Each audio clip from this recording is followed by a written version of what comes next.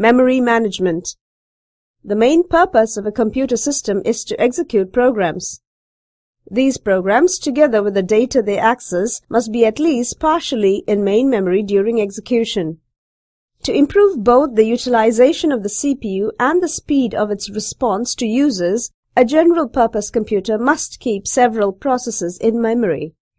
Many memory management schemes exist, reflecting various approaches, and the effectiveness of each algorithm depends on the situation. Selection of a memory management scheme for a system depends on many factors, especially on the hardware design of the system. Most algorithms require hardware support. Memory is central to the operation of a modern computer system. Memory consists of a large array of bytes, each with its own address. The CPU fetches instructions from memory according to the value of the program counter. These instructions may cause additional loading from and storing to specific memory addresses. A typical instruction execution cycle, for example, first fetches an instruction from memory. The instruction is then decoded and may cause operands to be fetched from memory.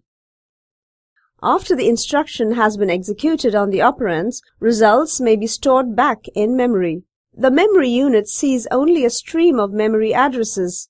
It does not know how they are generated by the instruction counter, indexing, indirection, literal addresses, and so on, or what they are for, instructions or data. Accordingly, we can ignore how a program generates a memory address. We are interested only in the sequence of memory addresses generated by the running program. We begin our discussion by covering several issues that are pertinent to managing memory: basic hardware, the binding of symbolic memory addresses to actual physical addresses, and the distinction between logical and physical addresses. We conclude the section with a discussion of dynamic linking and shared libraries. Basic hardware. Main memory and the registers built into the processor itself are the only general-purpose storage that the CPU can access directly. There are machine instructions that take memory addresses as arguments, but none that take disk addresses. Therefore, any instructions in execution and any data being used by the instructions must be in one of these direct access storage devices. If the data are not in memory, they must be moved there before the CPU can operate on them.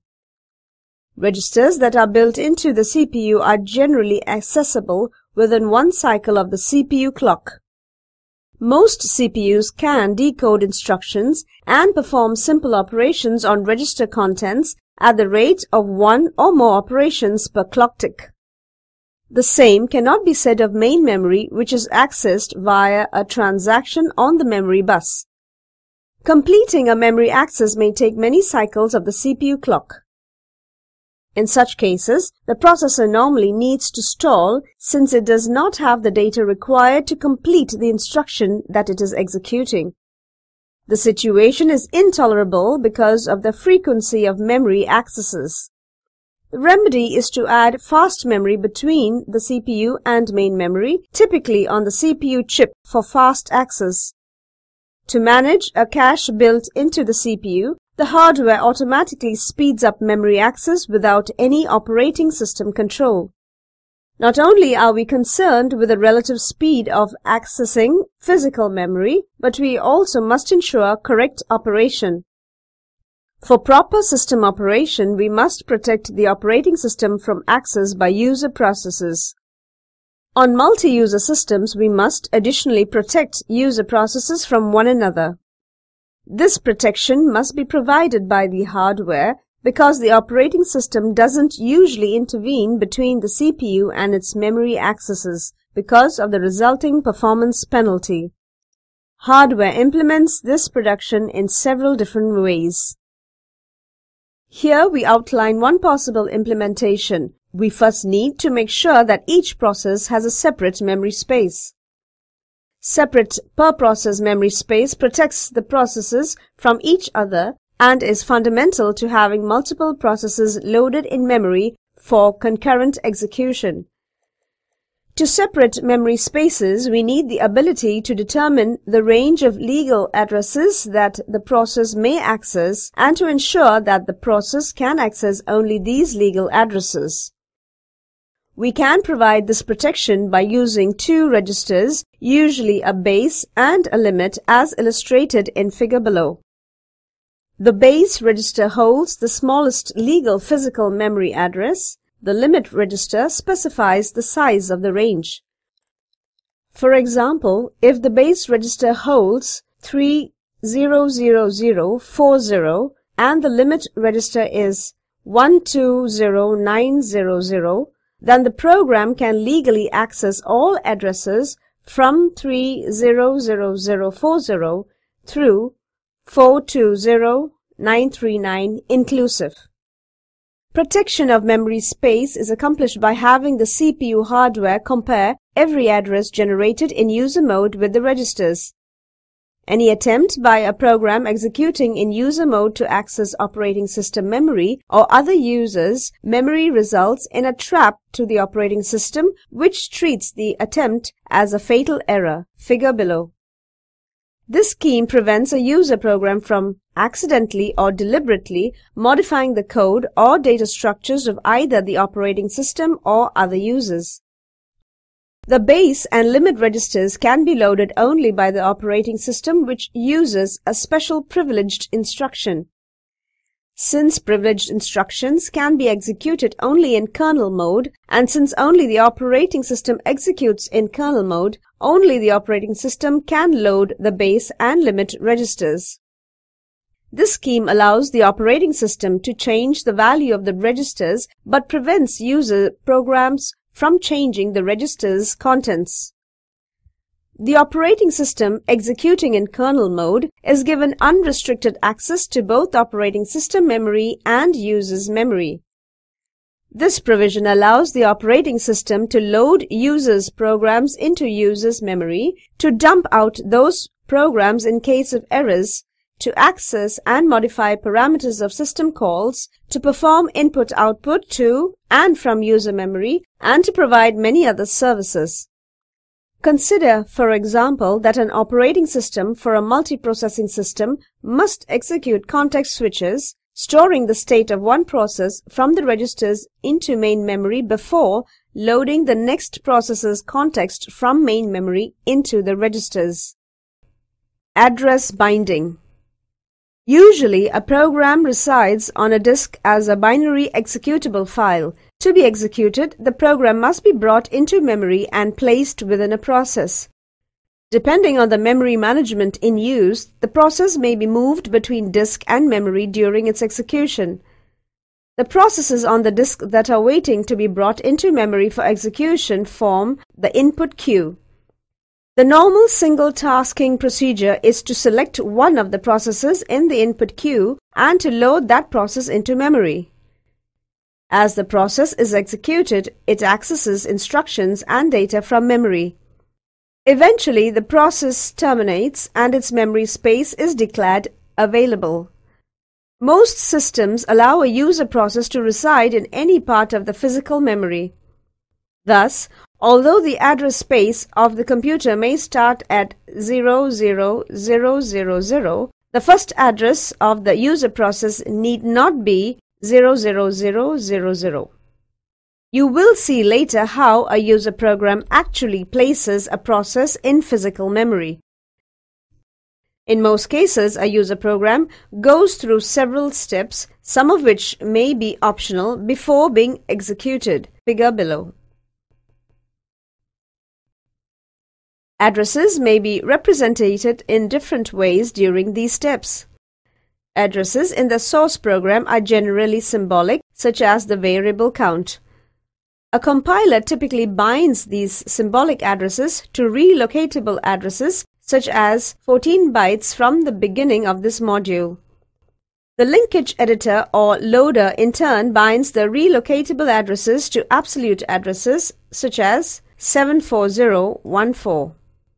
Each binding is a mapping from one address space to another. Classically, the binding of instructions and data to memory addresses can be done at any step along the way. Compile time. If you know at compile time where the process will reside in memory, then absolute code can be generated.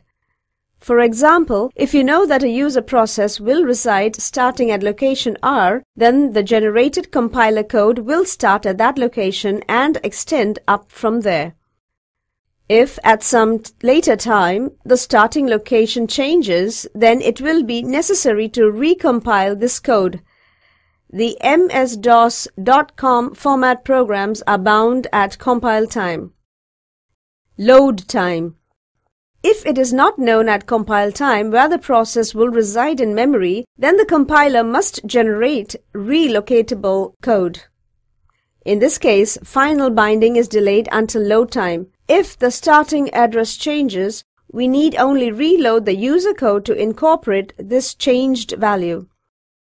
Execution time. If the process can be moved during its execution from one memory segment to another, then binding must be delayed until runtime. Special hardware must be available for this scheme to work. Most general-purpose operating systems use this method. A major portion of this chapter is devoted to showing how these various bindings can be implemented effectively in a computer system and to discussing appropriate hardware support. Page replacement algorithms.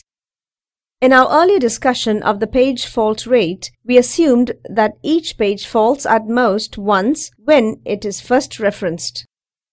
This representation is not strictly accurate, however. If a process of 10 pages actually uses only half of them, then demand paging saves the input-output necessary to load the 5 pages that are never used.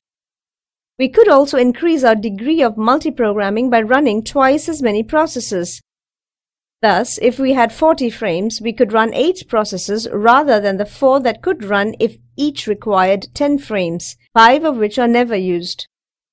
If we increase our degree of multiprogramming, we are over-allocating memory. If we run 6 processes, each of which is 10 pages in size but actually uses only 5 pages, we have higher CPU utilization and throughput with 10 frames to spare. It is possible, however, that each of these processes for a particular data set may suddenly try to use all 10 of its pages, resulting in a need for 60 frames when only 40 are available. Further, consider that system memory is not used only for holding program pages. Buffers for input-output also consume a considerable amount of memory. This use can increase the strain on memory placement algorithms. Deciding how much memory to allocate to input-output and how much to program pages is a significant challenge. Some systems allocate a fixed percentage of memory for input-output buffers, whereas others allow both user processes and the input-output subsystem to compete for all system memory. Over-allocation of memory manifests itself as follows. While a user process is executing, a page fault occurs. The operating system determines where the desired page is residing on the disk, but then finds that there are no free frames on the free frame list. All memory is in use. The operating system has several options at this point. It could terminate the user process. However, demand paging is the operating system's attempt to improve the computer system's utilization and throughput. Users should not be aware that their processes are running on a page system. Paging should be logically transparent to the user, so this option is not the best choice. The operating system could instead swap out a process, freeing all its frames and reducing the level of multiprogramming. This option is a good one in certain circumstances. Here, we discuss the most common solution, page replacement. Basic page replacement. Page replacement takes the following approach. If no frame is free, we find one that is not currently being used and free it. We can free a frame by writing its contents to swap space and changing the page table and all other tables to indicate that the page is no longer in memory. We can now use the freed frame to hold the page for which the process faulted. We modify the page fault service routine to include page replacement. Find the location of the desired page on the disk. Find a free frame. If there's a free frame, use it. If there is no free frame, use a page replacement algorithm to select a victim frame. Write the victim frame to the disk. Change the page and frame tables accordingly. Read the desired page into the newly freed frame. Change the page and frame tables. Continue the user process from where the page fault occurred. Notice that if no frames are free, 2 page transfers, one out and one in, are required. This situation effectively doubles the page fault service time and increases the effective access time accordingly. We can reduce this overhead by using a modify bit or dirty bit. When this scheme is used, each page or frame has a modify bit associated with it in the hardware. The modify bit for a page is set by the hardware whenever any byte in the page is written into, indicating that the page has been modified. When we select a page for replacement, we examine its modify bit. If the bit is set, we know that the page has been modified since it was read in from the disk. In this case, we must write the page to the disk. If the modify bit is not set, however, the page has not been modified since it was read into memory. In this case, we need not write the memory page to the disk. It is already there. This technique also applies to read-only pages, for example, pages of binary code. Such pages cannot be modified, thus they may be discarded when desired. This scheme can significantly reduce the time required to service a page fault since it reduces input-output time by 1/2 if the page has not been modified. Page replacement is basic to demand paging. It completes the separation between logical memory and physical memory. Within this mechanism, an enormous virtual memory can be provided for programmers on a smaller physical memory. With no demand paging, user addresses are mapped into physical addresses and the two sets of addresses can be different. All the pages of a process still must be in physical memory, however. With demand paging, the size of the logical address space is no longer constrained by physical memory. If we have a user process of 20 pages, we can execute it in 10 frames simply by using demand paging and using a replacement algorithm to find a free frame whenever necessary. If a page that has been modified is to be replaced, its contents are copied to the disk. A later reference to that page will cause a page fault. At that time, the page will be brought back into memory, perhaps replacing some other page in the process. We must solve two major problems to implement demand paging. We must develop a frame allocation algorithm and a page replacement algorithm. That is, if we have multiple processes in memory, we must decide how many frames to allocate to each process, and when page replacement is required, we must select the frames that are to be replaced.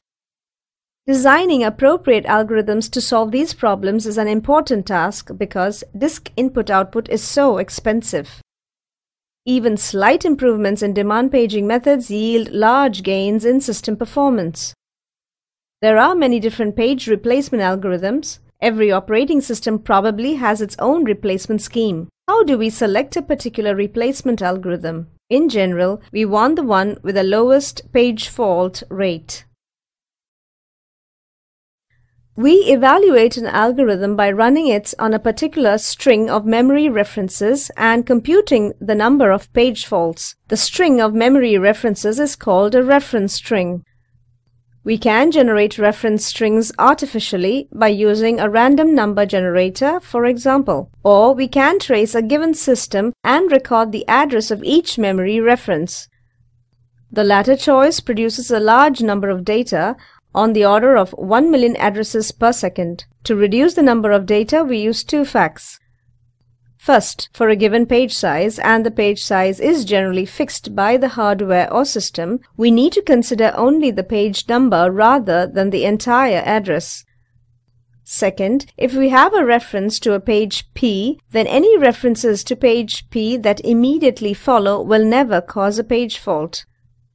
Page P will be in memory after the first reference, so the immediately following references will not fault. For example, if we trace a particular process, we might record the following address sequence as follows.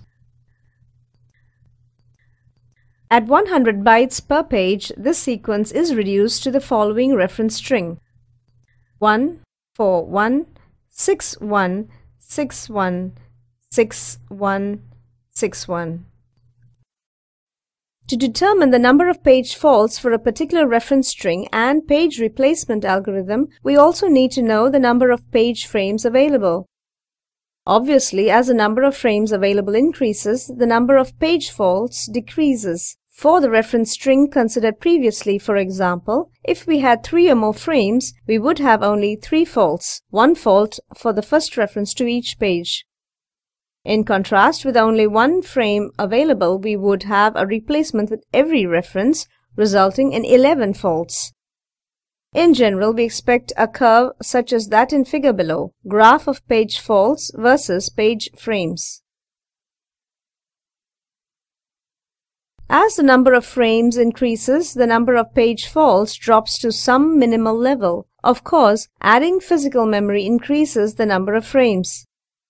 We next illustrate several page replacement algorithms. In doing so, we use the reference string 7 0 1 2 0 3 0 4 2 3 0 3 2 1 2 0 1 7 0 1 for a memory with 3 frames. FIFO page replacement. The simplest page replacement algorithm is a first-in, first-out FIFO algorithm. A FIFO replacement algorithm associates with each page the time when the page was brought into memory. When a page must be replaced, the oldest page is chosen. Notice that it is not strictly necessary to record the time when a page is brought in. We can create a FIFO queue to hold all pages in memory. We replace the page at the head of the queue. When a page is brought into memory, we insert it at the tail of the queue. For our example reference string, our 3 frames are initially empty. The first 3 references, 7, 0, 1, cause page faults and are brought into these empty frames. The next reference 2 replaces page 7 because the page 7 was brought in first. Since 0 is the next reference and 0 is already in memory, we have no fault for this reference. The first reference to 3 results in replacement of page 0 since it is now first in line. Because of this replacement, the next reference to 0 will fault. Page 1 is then replaced by page 0. This process continues as shown in figure below, FIFO page replacement. Every time a fault occurs, we show which pages are in our 3 frames. There are 15 faults altogether. The FIFO page replacement algorithm is easy to understand and program. However, its performance is not always good. On the one hand, the page replaced may be an initialization module that was used a long time ago and is no longer needed. On the other hand, it could contain a heavily used variable that was initialized early and is in constant use. Notice that even if we select for replacement a page that is in active use, everything still works correctly. After we replace an active page with a new one, a fault occurs almost immediately to retrieve the active page. Some other page must be replaced to bring the active page back into memory. Thus, a bad replacement choice increases the page fault rate and slows process execution. It does not, however, cause incorrect execution. To illustrate the problems that are possible with a FIFO page replacement algorithm, consider the following reference string: 1, 2, 3, 4, 1, 2, 5, 1, 2, 3, 4, 5. Figure below shows the curve of page faults for this reference string versus the number of available frames. Notice that the number of faults for 4 frames, 10, is greater than the number of faults for 3 frames, 9. The most unexpected result is known as Beladi's anomaly. For some page replacement algorithms, the page fault rate may increase as the number of allocated frames increases. We would expect that giving more memory to a process would improve its performance. In some early research, investigators noticed that this assumption was not always true. Beladi's anomaly was discovered as a result. Optimal page replacement. One result of the discovery of Beladi's anomaly was the search for an optimal page replacement algorithm, the algorithm that has the lowest page fault rate of all algorithms and will never suffer from Beladi's anomaly. Such an algorithm does exist and has been called OPT or MIN. It is simply this: replace the page that will not be used for the longest period of time. Use of this page replacement algorithm guarantees the lowest possible page fault rate for a fixed number of frames. For example, on our sample reference string, the optimal page replacement algorithm would yield 9 page faults as shown in figure below. The first 3 references cause faults that fill the 3 empty frames. The reference to page 2 replaces page 7 because page 7 will not be used until reference 18, whereas page 0 will be used at 5 and page 1 at 14. The reference to page 3 replaces page 1 as page 1 will be the last of the 3 pages in memory to be referenced again. With only 9 page faults, optimal replacement is much better than a FIFO algorithm, which results in 15 faults. If we ignore the first 3, which all algorithms must suffer, then optimal replacement is twice as good as FIFO replacement. In fact, no replacement algorithm can process this reference string in 3 frames with fewer than 9 faults. Unfortunately, the optimal page replacement algorithm is difficult to implement because it requires future knowledge of the reference string. We encountered a similar situation with the SJF CPU scheduling algorithm. As a result, the optimal algorithm is used mainly for comparison studies. For instance, it may be useful to know that although a new algorithm is not optimal, it is within 12.3% of optimal at worst and within 4.7% on average. LRU page replacement. If the optimal algorithm is not feasible, perhaps an approximation of the optimal algorithm is possible.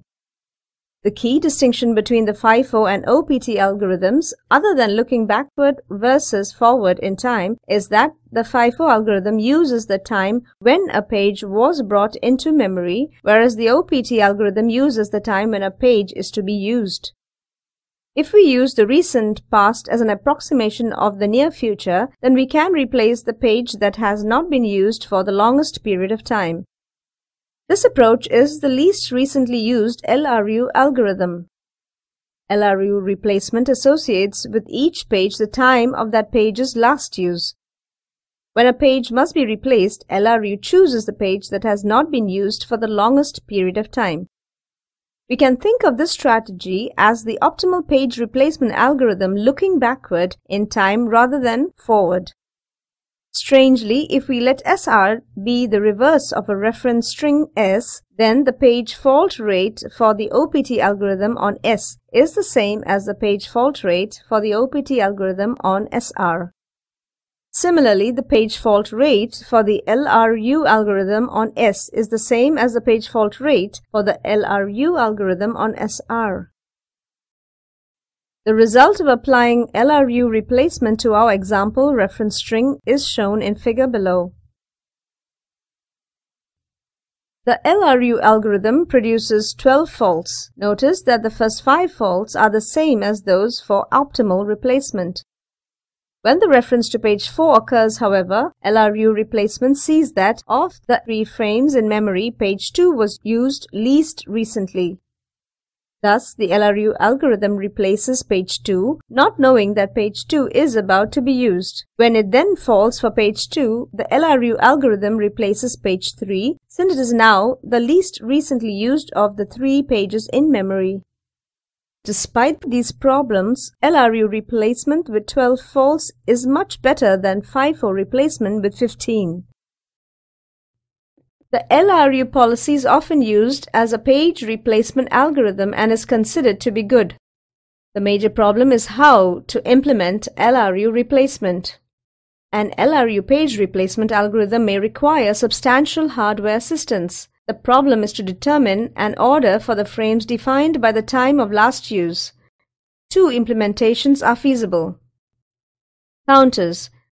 In the simplest case, we associate with each page table entry a time of use field and add to the CPU a logical clock or counter.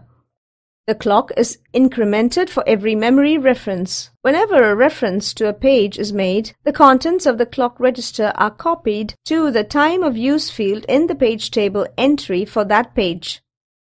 In this way, we also have the time of the last reference to each page. We replace the page with the smallest time value.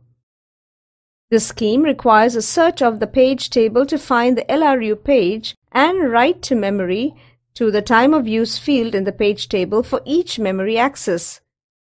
The times must also be maintained when page tables are changed due to CPU scheduling. Overflow of the clock must be considered.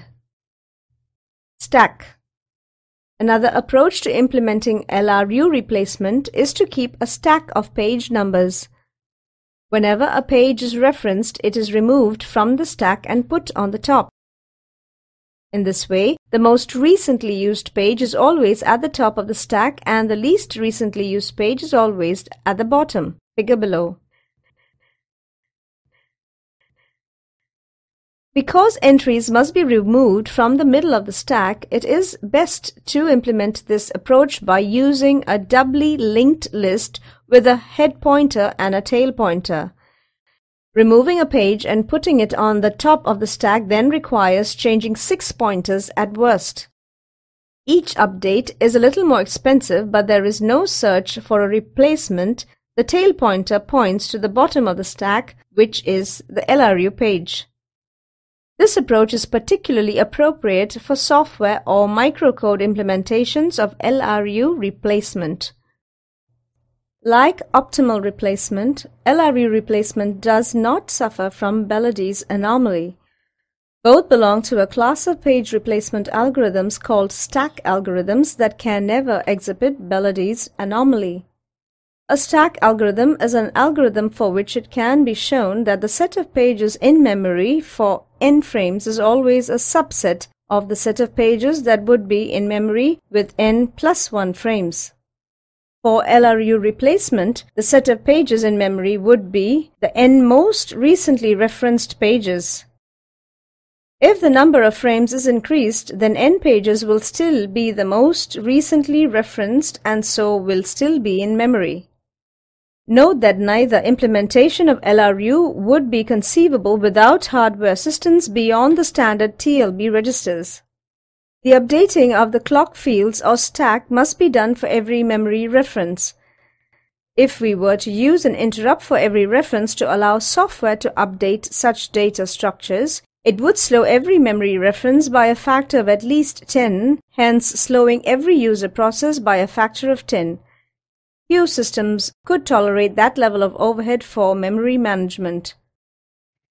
LRU approximation page replacement. Few computer systems provide sufficient hardware support for the true LRU page replacement. In fact, some systems provide no hardware support and other page replacement algorithms such as a FIFO algorithm must be used. Many systems provide some help, however, in the form of a reference bit. The reference bit for a page is set by the hardware whenever that page is referenced, either a read or a write to any byte in the page. Reference bits are associated with every entry in the page table. Initially, all bits are cleared to 0 by the operating system. As a user process executes, the bit associated with each page referenced is set to 1 by the hardware. After some time, we can determine which pages have been used and which have not been used by examining the reference bits, although we do not know the order of use. This information is the basis for many page replacement algorithms that approximate LRU replacement. Additional reference bits algorithm. We can gain additional ordering information by recording the reference bits at regular intervals. We can keep an 8-bit byte for each page in a table in memory. At regular intervals, say every 100 milliseconds, a timer interrupt transfers control to the operating system. The operating system shifts the reference bit for each page into the high order bit of its 8-bit byte, shifting the other bits right by 1 bit and discarding the lower order bit. These 8-bit shift registers contain the history of page use for the last 8 time periods. If the shift register contains 00000000, for example, then the page has not been used for 8 time periods. A page that is used at least once in each period has a shift register value of 11111111. A page with a history register value of 11000100 has been used more recently than one with a value of 01110111. If we interpret these 8-bit bytes as unsigned integers, the page with the lowest number is the LRU page and it can be replaced. Notice that the numbers are not guaranteed to be unique, however. We can either replace, swap out all pages with the smallest value or use the FIFO method to choose among them. The number of bits of history included in the shift register can be varied, of course, and is selected depending on the hardware available to make the updating as fast as possible. In the extreme case, the number can be reduced to 0, leaving only the reference bit itself. This algorithm is called the second chance page replacement algorithm. Second chance algorithm. The basic algorithm of second chance replacement is a FIFO replacement algorithm. When a page has been selected, however, we inspect its reference bit. If the value is 0, we proceed to replace this page, but if the reference bit is set to 1, we give the page a second chance and move on to select the next FIFO page.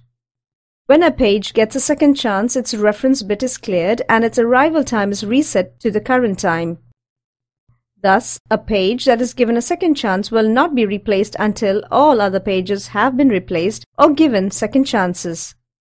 In addition, if a page is used often enough to keep its reference bit set, it will never be replaced. One way to implement the second chance algorithm, sometimes referred to as the clock algorithm, is as a circular queue. A pointer, that is, a hand on the clock, indicates which page is to be replaced next. When a frame is needed, the pointer advances until it finds a page with a 0 reference bit. As it advances, it clears the reference bits. Figure shows second chance clock page replacement algorithm. Once a victim page is found, the page is replaced and the new page is inserted in the circular queue in that position. Notice that in the worst case, when all bits are set, the pointer cycles through the whole queue, giving each page a second chance. It clears all the reference bits before selecting the next page for replacement. Second chance replacement degenerates to FIFO replacement if all bits are set. Enhanced second chance algorithm. We can enhance the second chance algorithm by considering the reference bit and the modify bit as an ordered pair. With these two bits, we have the following 4 possible classes. 00, neither recently used nor modified, best page to replace. 01, not recently used but modified, not quite as good because the page will need to be written out before replacement. 10, recently used but clean, probably will be used again soon. 11, recently used and modified, probably will be used again soon, and the page will need to be written out to disk before it can be replaced. Each page is in one of these 4 classes. When page replacement is called for, We use the same scheme as in the clock algorithm, but instead of examining whether the page to which we are pointing has the reference bit set to 1, we examine the class to which that page belongs. We replace the first page encountered in the lowest non-empty class. Notice that we may have to scan the circular queue several times before we find a page to be replaced. The major difference between this algorithm and the simpler clock algorithm is that here we give preference to those pages that have been modified in order to reduce the number of input outputs required. Counting-based page replacement.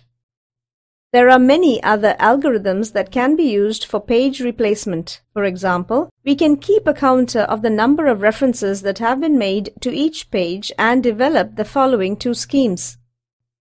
The least frequently used, LFU. The LFU page replacement algorithm requires that the page with the smallest count be replaced. The reason for the selection is that an actively used page should have a large reference count. A problem arises, however, when a page is used heavily during the initial phase of a process but then is never used again. Since it was used heavily, it has a large count and remains in memory even though it is no longer needed. One solution is to shift the counts right by 1 bit at regular intervals, forming an exponentially decaying average usage count. The most frequently used, MFU. The MFU page replacement algorithm is based on the argument that the page with the smallest count was probably just brought in and has yet to be used. As you might expect, neither MFU nor LFU replacement is common. The implementation of these algorithms is expensive and they do not approximate OPT replacement well. Page buffering algorithms. Other procedures are often used in addition to a specific page replacement algorithm. For example, systems commonly keep a pool of free frames. When a page fault occurs, a victim frame is chosen as before. However, the desired page is read into a free frame from the pool before the victim is written out. This procedure allows the process to restart as soon as possible without waiting for the victim page to be written out. When the victim is later written out, its frames is added to the free frame pool. An expansion of this idea is to maintain a list of modified pages. Whenever the paging device is idle, a modified page is selected and is written to the disk. Its modified bit is then reset. This scheme increases the probability that a page will be clean when it is selected for replacement and will not need to be written out.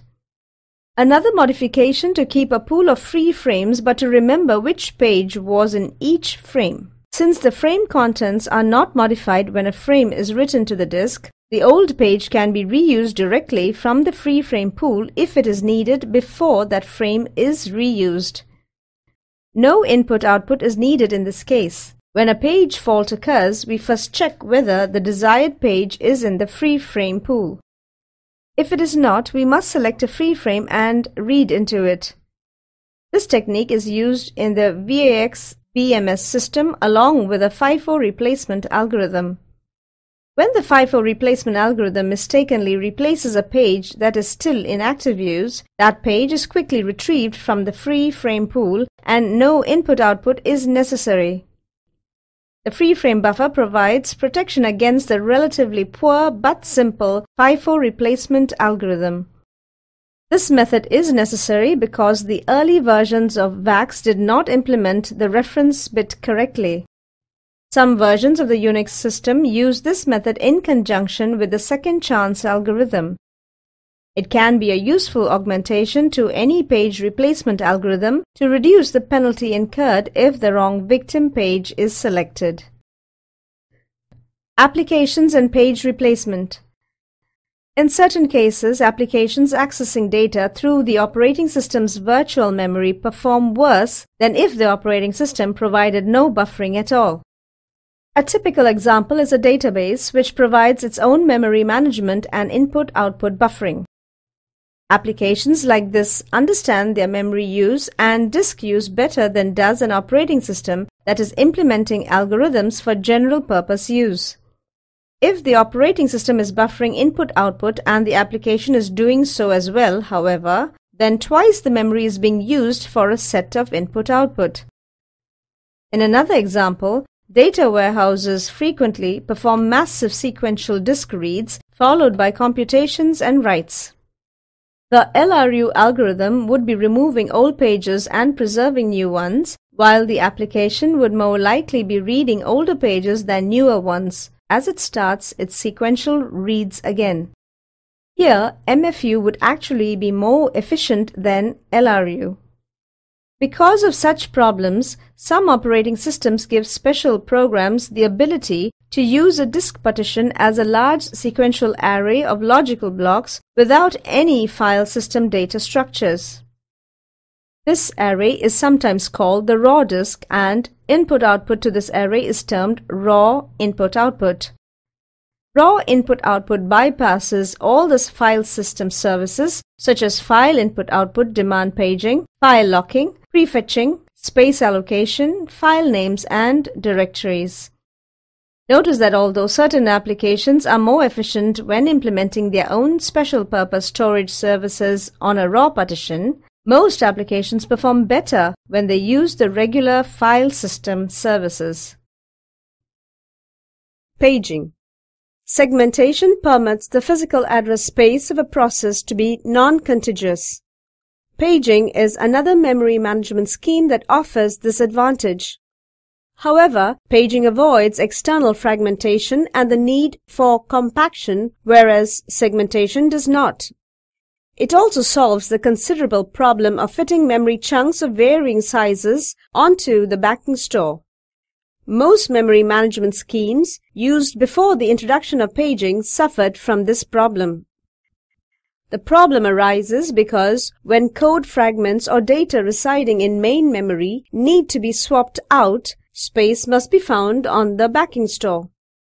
The backing store has the same fragmentation problems discussed in connection with main memory, but access is much slower, so compaction is impossible. Because of its advantages over earlier methods, paging in its various forms is used in most operating systems, from those for mainframes through those for smartphones. Paging is implemented through cooperation between the operating system and the computer hardware. Basic method. The basic method for implementing paging involves breaking physical memory into fixed size blocks called frames and breaking logical memory into blocks of the same size called pages. When a process is to be executed, its pages are loaded into any available memory frames from their source, a file system, or the backing store. The backing store is divided into fixed-sized blocks that are the same size as the memory frames or clusters of multiple frames. This rather simple idea has great functionality and wide ramifications. For example, the logical address space is now totally separate from the physical address space, so a process can have a logical 64-bit address space even though the system has less than 264 bytes of physical memory. The hardware support for paging is illustrated in figure below. Every address generated by the CPU is divided into two parts, a page number P and a page offset D. The page number is used as an index into a page table. The page table contains the base address of each page in physical memory. This base address is combined with the page offset to define the physical memory address that is sent to the memory unit. The paging model of logical and physical memory is shown in figure below.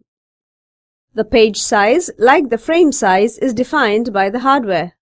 The size of a page is a power of 2, varying between 512 bytes and 1 GB per page, depending on the computer architecture. The selection of a power of 2 as a page size makes the translation of a logical address into a page number and page offset particularly easy.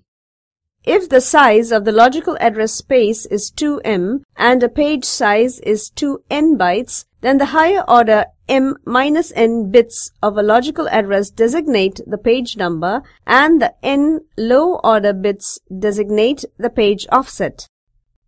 Thus, the logical address is as follows, where P is an index into the page table and D is the displacement within the page. As a concrete, although minuscule example, consider the memory in figure below. Paging example for a 32-byte memory with 4-byte pages. Here in the logical address, n equals 2 and m equals 4. Using a page size of 4 bytes and a physical memory of 32 bytes, 8 pages, we show how the programmer's view of memory can be mapped into physical memory. Logical address 0 is page 0, offset 0. Indexing into the page table, we find that page 0 is in frame 5. Thus, logical address 0 maps to physical address 20 equals 5 times 4 plus 0. Logical address 3, page 0, offset 3, maps to physical address 23 equals 5 times 4 plus 3. Logical address 4 is page 1, offset 0. According to the page table, page 1 is mapped to frame 6. Thus, logical address 4 maps to physical address 24 equals 6 times 4 plus 0. Logical address 13 maps to physical address 9. You may have noticed that paging itself is a form of dynamic relocation.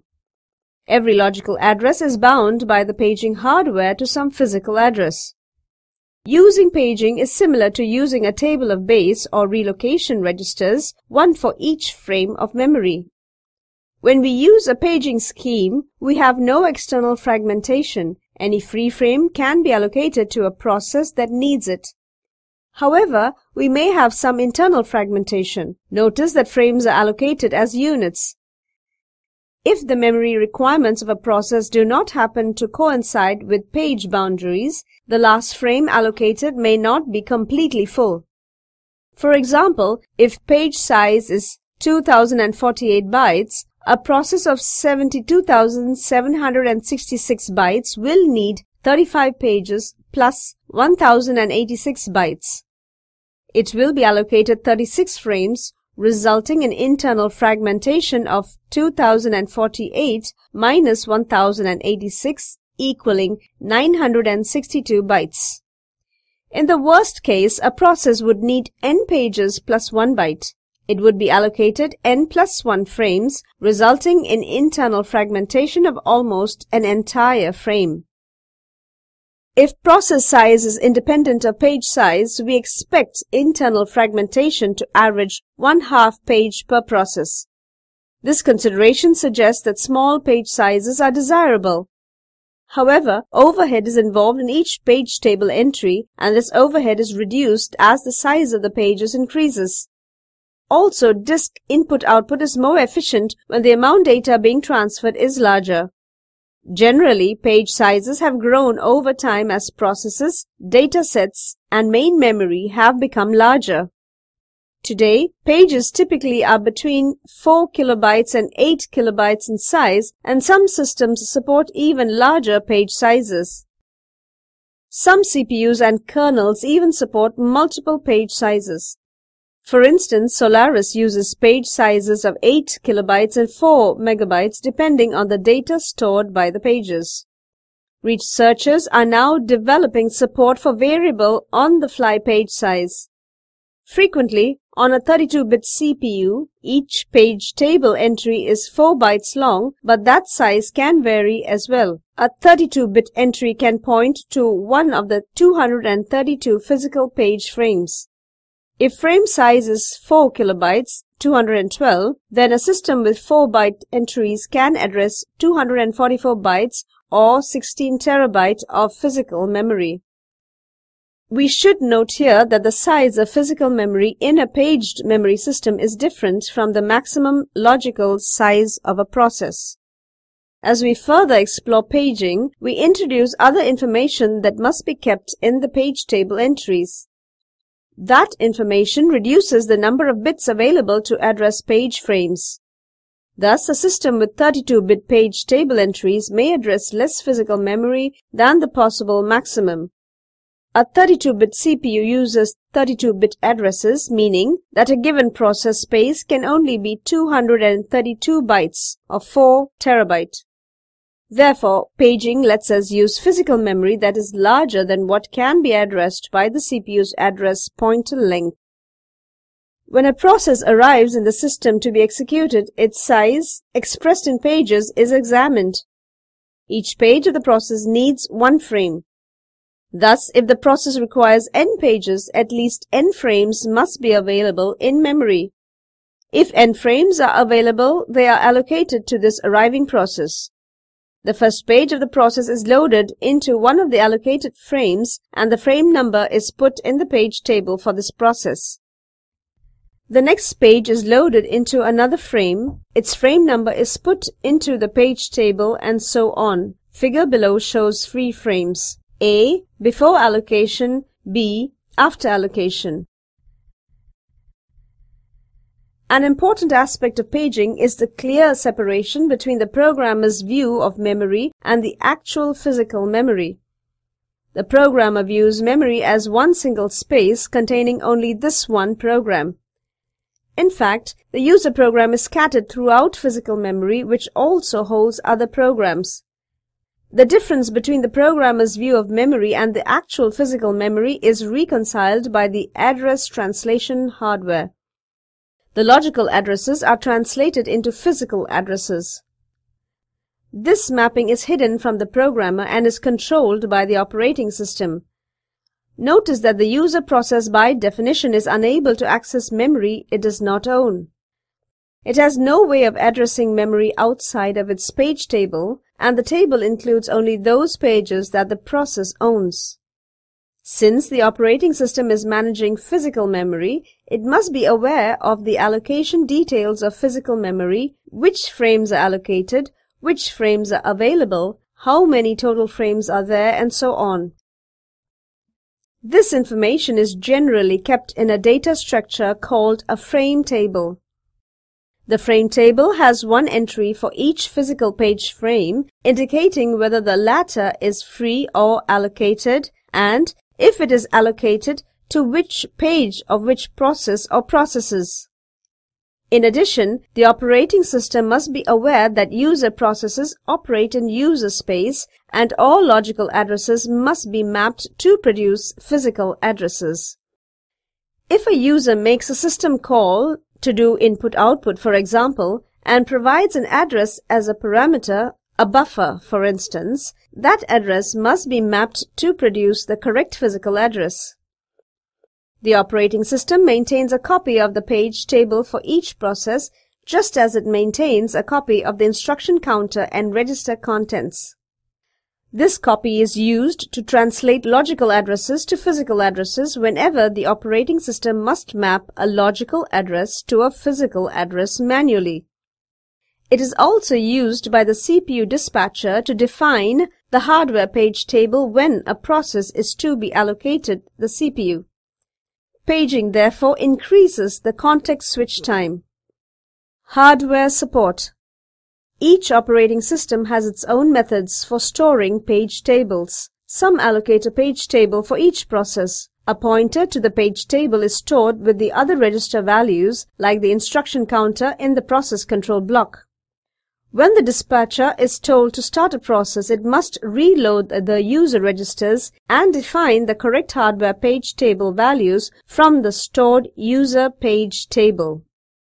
Other operating systems provide one or at most a few page tables, which decreases the overhead involved when processes are context switched. The hardware implementation of page table can be done in several ways. In the simplest case, the page table is implemented as a set of dedicated registers. These registers should be built with very high-speed logic to make the paging address translation efficient. Every access to memory must go through the paging map, so efficiency is a major consideration. The CPU dispatcher reloads these registers just as it reloads the other registers.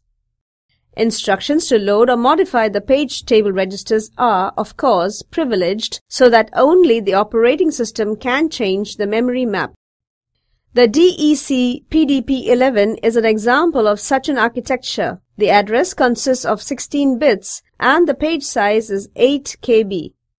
The page table thus consists of 8 entries that are kept in fast registers.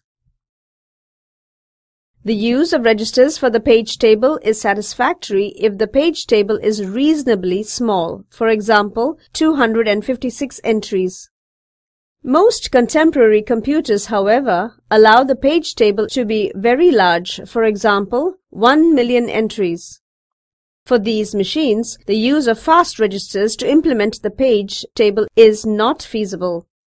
Rather, the page table is kept in main memory and a page table base register (PTBR) points to the page table. Changing page tables requires changing only this one register, substantially reducing context switch time. The problem with this approach is the time required to access a user memory location. If we want to access location I, we must first index into the page table using the value in the PTBR offset by the page number for I. This task requires a memory access. It provides us with the frame number, which is combined with the page offset to produce the actual address. We can then access the desired place in memory. With this scheme, 2 memory accesses are needed to access a byte, one for the page table entry, one for the byte. Thus, memory access is slowed by a factor of 2. This delay would be intolerable under most circumstances. We might as well resort to swapping. The standard solution to this problem is to use a special, small, fast lookup hardware cache called a Translation Look-Aside Buffer, TLB. The TLB is associative high-speed memory. Each entry in the TLB consists of 2 parts, a key or tag and a value. When the associative memory is presented with an item, the item is compared with all keys simultaneously. If the item is found, the corresponding value field is returned. The search is fast. A TLB lookup in modern hardware is part of the instruction pipeline, essentially adding no performance penalty. To be able to execute the search within a pipeline step, however, the TLB must be kept small. It is typically between 32 and 1024 entries in size. Some CPUs implement separate instruction and data address TLBs. That can double the number of TLB entries available because those lookups occur in different pipeline steps. We can see in this development an example of the evolution of CPU technology. Systems have evolved from having no TLBs to having multiple levels of TLBs, just as they have multiple levels of caches. The TLB is used with page tables in the following way. The TLB contains only a few of the page table entries. When a logical address is generated by the CPU, its page number is presented to the TLB. If the page number is found, its frame number is immediately available and is used to access memory. As just mentioned, these steps are executed as part of the instruction pipeline within the CPU, adding no performance penalty compared with a system that does not implement paging. If the page number is not in the TLB, known as a TLB miss, a memory reference to the page table must be made. Depending on the CPU, this may be done automatically in hardware or via an interrupt to the operating system. When the frame number is obtained, we can use it to access memory. Figure below shows paging hardware with TLB. In addition, we add the page number and frame number to the TLB so that they will be found quickly on the next reference. If the TLB is already full of entries, an existing entry must be selected for replacement. Replacement policies range from least recently used LRU through round-robin to random. Some CPUs allow the operating system to participate in LRU entry replacement, while others handle the matter themselves. Furthermore, some TLBs allow certain entries to be wired down, meaning that they cannot be removed from the TLB.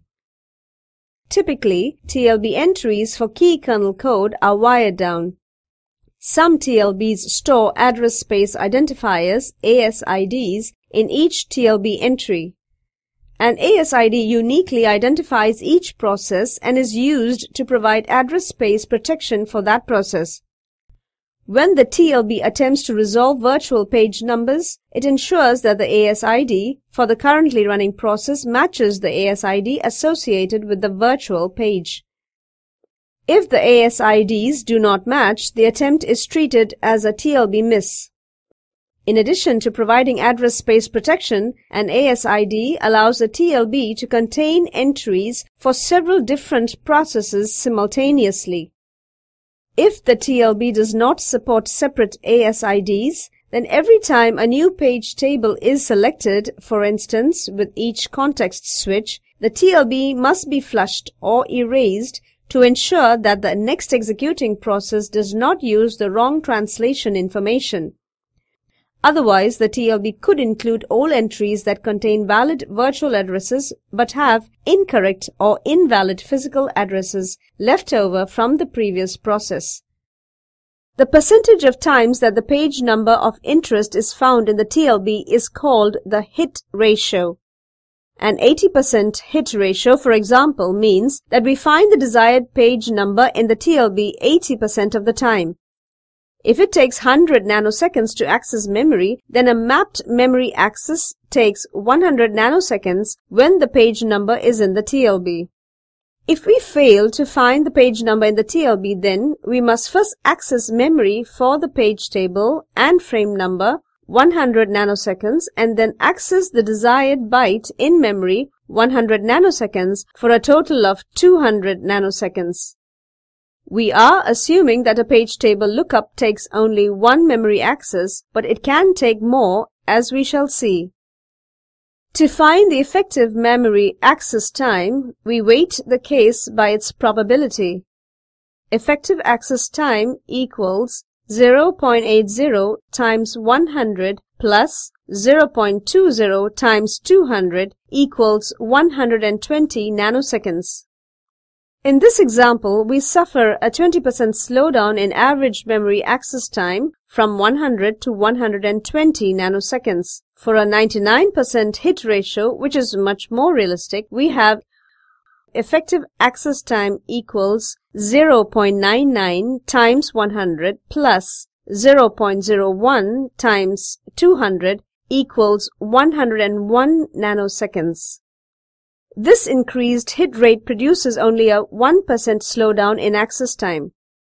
As we noted earlier, CPUs today may provide multiple levels of TLBs. Calculating memory access times in modern CPUs is therefore much more complicated than shown in the example above.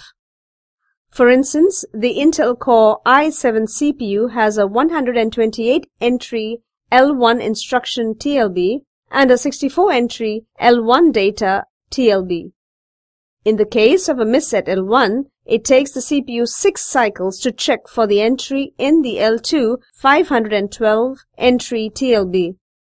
A miss in L2 means that the CPU must either walk through the page table entries in memory to find the associated frame address, which can take hundreds of cycles, or interrupt to the operating system to have it to do the work. A complete performance analysis of paging overhead in such a system would require miss rate information about each TLB tier.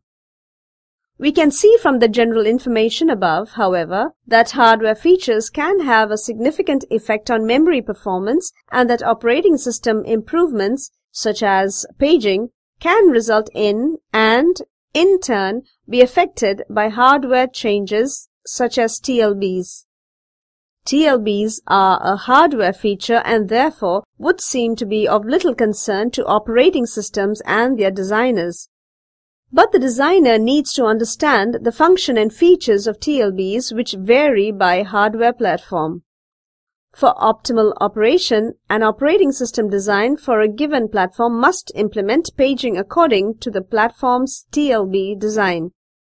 Likewise, a change in the TLB design, for example, between generations of Intel CPUs may necessitate a change in the paging implementation of the operating systems that use it. Memory protection in a paged environment is accomplished by protection bits associated with each frame. Normally, these bits are kept in the page table. One bit can define a page to be read-write or read-only. Every reference to memory goes through the page table to find the correct frame number. At the same time that the physical address is being computed, the protection bits can be checked to verify that no writes are being made to a read-only page. An attempt to write to a read-only page causes a hardware trap to the operating system or memory protection violation. We can easily expand this approach to provide a finer level of protection. We can create hardware to provide read-only, read-write or execute-only protection, or by providing separate protection bits for each kind of access, we can allow any combination of these accesses. Illegal attempts will be trapped to the operating system. One additional bit is generally attached to each entry in the page table, a valid-invalid bit. When this bit is set to valid, the associated page is in the processor's logical address space and is thus a legal or valid page. When the bit is set to invalid, the page is not in the processor's logical address space. Illegal addresses are trapped by use of the valid-invalid bit. The operating system sets this bit for each page to allow or disallow access to the page. Suppose, for example, that in a system with a 14-bit address space 0 to 16,383, we have a program that should use only addresses 0 to 10,468. Given a page size of 2 kilobytes, we have the situation shown in figure below shows valid V and invalid I in the page table. Addresses in pages 0, 1, 2, 3, 4 and 5 are mapped normally through the page table. Any attempt to generate an address in pages 6 or 7, however, will find that the valid-invalid bit is set to invalid and the computer will trap to the operating system invalid page reference. Notice that this scheme has created a problem. Because the program extends only to address 10,468, any reference beyond that address is illegal. However, references to page 5 are classified as valid, so accesses to addresses up to 12,287 are valid. Only the addresses from 12,288 to 16,383 are invalid. This problem is a result of the 2 KB page size and reflects the internal fragmentation of paging. Rarely does a process use all its address range. In fact, many processes use only a small fraction of the address space available to them. It would be wasteful in these cases to create a page table with entries for every page in the address range. Most of this table would be unused but would take up valuable memory space. Some systems provide hardware in the form of a page table length register, PTLR, to indicate the size of the page table. This value is checked against every logical address to verify that the address is in the valid range for the process. Failure of this test causes an error trap to the operating system. Shared pages. An advantage of paging is the possibility of sharing common code. This consideration is particularly important in a time-sharing environment. Consider a system that supports 40 users, each of whom executes a text editor. If the text editor consists of 150 kilobytes of code and 50 kilobytes of data space, we need 8,000 kilobytes to support the 40 users. If the code is reentrant code or pure code, however, it can be shared as shown in figure below. Sharing of code in paging environment. Here we see 3 processes sharing a 3-page editor, each page 50 kilobyte in size. The large page size is used to simplify the figure. Each process has its own data page. Reentrant code is non-self-modifying code. It never changes during execution. Thus, two or more processes can execute the same code at the same time. Each process has its own copy of registers and data storage to hold the data for the process's execution. The data for two different processes will, of course, be different. Only one copy of the editor need to be kept in physical memory. Each user's page table maps onto the same physical copy of the editor, but data pages are mapped onto different frames. Thus, to support 40 users, we need only one copy of the editor, 150 kilobytes, plus 40 copies of the 50 kilobyte of data space per user. The total space required is now 2,150 kilobytes instead of 8,000 kilobytes, a significant saving. Other heavily used programs can also be shared: compilers, Windows systems, runtime libraries, database systems, and so on. To be shareable, the code must be reentrant. The read-only nature of shared code should not be left to the correctness of the code. The operating system should enforce this property. The sharing of memory among processes on a system is similar to the sharing of the address space of a task by threads. Furthermore, we described shared memory as a method of inter-process communication. Some operating systems implement shared memory using shared pages. Organizing memory according to pages provides numerous benefits in addition to allowing several processes to share the same physical pages. Partition. The layout of a disk can have many variations depending on the operating system. A disk can be sliced into multiple partitions, or a volume can span multiple partitions on multiple disks.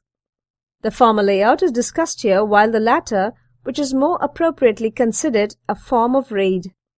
Each partition can be either raw, containing no file system, or cooked, containing a file system. Raw disk is used where no file system is appropriate. Unix swap space can use a raw partition, for example, since it uses its own format on disk and does not use a file system. Likewise, some databases use raw disk and format the data to suit their needs. Raw disk can also hold information needed by disk RAID systems, such as bitmaps indicating which blocks are mirrored and which have changed and need to be mirrored. Similarly, raw disk can contain a miniature database holding RAID configuration information, such as which disks are members of each RAID set. Raw disk use. Boot information can be stored in a separate partition. Again, it has its own format because at boot time the system does not have the file system code loaded and therefore cannot interpret the file system format. Rather, boot information is usually a sequential series of blocks loaded as an image into memory. Execution of the image starts at a predefined location, such as the first byte. This boot loader in turn knows enough about the file system structure to be able to find and load the kernel and start it executing. It can contain more than the instructions for how to boot a specific operating system. For instance, many systems can be dual booted, allowing us to install multiple operating systems on a single system. How does the system know which one to boot? A boot loader that understands multiple file systems and multiple operating systems can occupy the boot space. Once loaded, it can boot one of the operating systems available on the disk. The disk can have multiple partitions, each containing a different type of file system and a different operating system. The root partition, which contains the operating system kernel and sometimes other system files, is mounted at boot time. Other volumes can be automatically mounted at boot or manually mounted later, depending on the operating system. As part of a successful mount operation, the operating system verifies that the device contains a valid file system. It does so by asking the device driver to read the device directory and verifying that the directory has the expected format. If the format is invalid, the partition must have its consistency checked and possibly corrected either with or without user intervention. Finally, the operating system notes in its in-memory mount table that a file system is mounted along with the type of the file system. The details of this function depend on the operating system. Microsoft Windows-based systems mount each volume in a separate namespace denoted by a letter and a colon. To record that, a file system is mounted at F:. For example, the operating system places a pointer to the file system in a field of the device structure corresponding to F:. When a process specifies the driver letter, the operating system finds the appropriate file system pointer and traverses the directory structures on that device to find the specified file or directory. Later versions of Windows can mount the file system at any point within the existing directory structure. On Unix, the file systems can be mounted at any directory. Mounting is implemented by setting a flag in the in-memory copy of the inode for that directory. The flag indicates that the directory is a mount point. A field then points to an entry in the mount table indicating which device is mounted there. The mount table entry contains a pointer to the superblock of the file system on that device. This scheme enables the operating system to traverse its directory structure, switching seamlessly among file systems of varying types. Performance of demand paging. Demand paging can significantly affect the performance of computer system. To see why, let's compute the effective access time for a demand-paged memory. For most computer systems, the memory access time, denoted MA, ranges from 10 to 200 nanoseconds. As long as we have no page faults, the effective access time is equal to the memory access time. If, however, a page fault occurs, we must first read the relevant page from disk and then access the desired word. Let P be the probability of a page fault, where 0 is less than or equal to P, which is less than or equal to 1. We would expect P to be close to 0, that is, we would expect to have only a few page faults. The effective access time is then effective access time equaling 1 minus P times MA plus P times page fault time. To compute the effective access time, we must know how much time is needed to service a page fault. A page fault causes the following sequence to occur. 1. Trap to the operating system. 2. Save the user registers and process state. 3. Determine that the interrupt was a page fault. 4. Check that the page reference was legal and determine the location of the page on the disk. 5. Issue a read from the disk to a free frame. Wait in a queue for this device until the read request is serviced. Wait for the device seek and/or latency time. Begin the transfer of the page to a free frame. 6. While waiting, allocate the CPU to some other user, CPU scheduling optional. 7. Receive an interrupt from the disk input-output subsystem, input-output completed. 8. Save the registers and process state for the other user if step 6 is executed. 9. Determine that the interrupt was from the disk. 10. Correct the page table and other tables to show that the desired page is now in memory. 11. Wait for the CPU to be allocated to this process again. 12. Restore the user registers, process state and new page table and then resume the interrupted instruction. Not all of these steps are necessary in every case. For example, we are assuming that in step 6, the CPU is allocated to another process while the input-output occurs. This arrangement allows multiprogramming to maintain CPU utilization but requires additional time to resume the page fault service routine when the input-output transfer is complete. In any case, we are faced with three major components of the page fault service time. Service the page fault interrupt, read in the page, restart the process. The first and third tasks can be reduced with careful coding to several hundred instructions.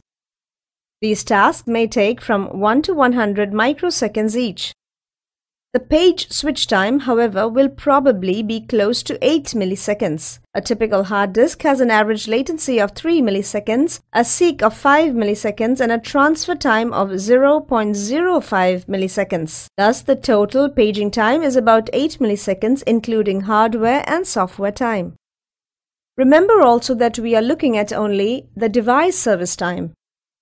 If a queue of processes is waiting for the device, we have to add device queuing time as we wait for the paging device to be free to service our request, increasing even more the time of swap. With an average page fault service time of 8 milliseconds and a memory access time of 200 nanoseconds, the effective access time in nanoseconds is effective access time equals to 1 minus p times 200 plus p brackets 8 milliseconds equals 1 minus p times 200 plus p times 8 million equals 200 plus 7,999,800 times p. We see then that the effective access time is directly proportional to the page fault rate. If one access out of 1000 causes a page fault, the effective access time is 8.2 microseconds. The computer will be slowed down by a factor of 40 because of demand paging. If we want performance degradation to be less than 10%, we need to keep the probability of page faults at the following level: 220 greater than 200 plus 7,999,800 times p, 20 greater than 7,999,800 times p, p lesser than 0.00000025.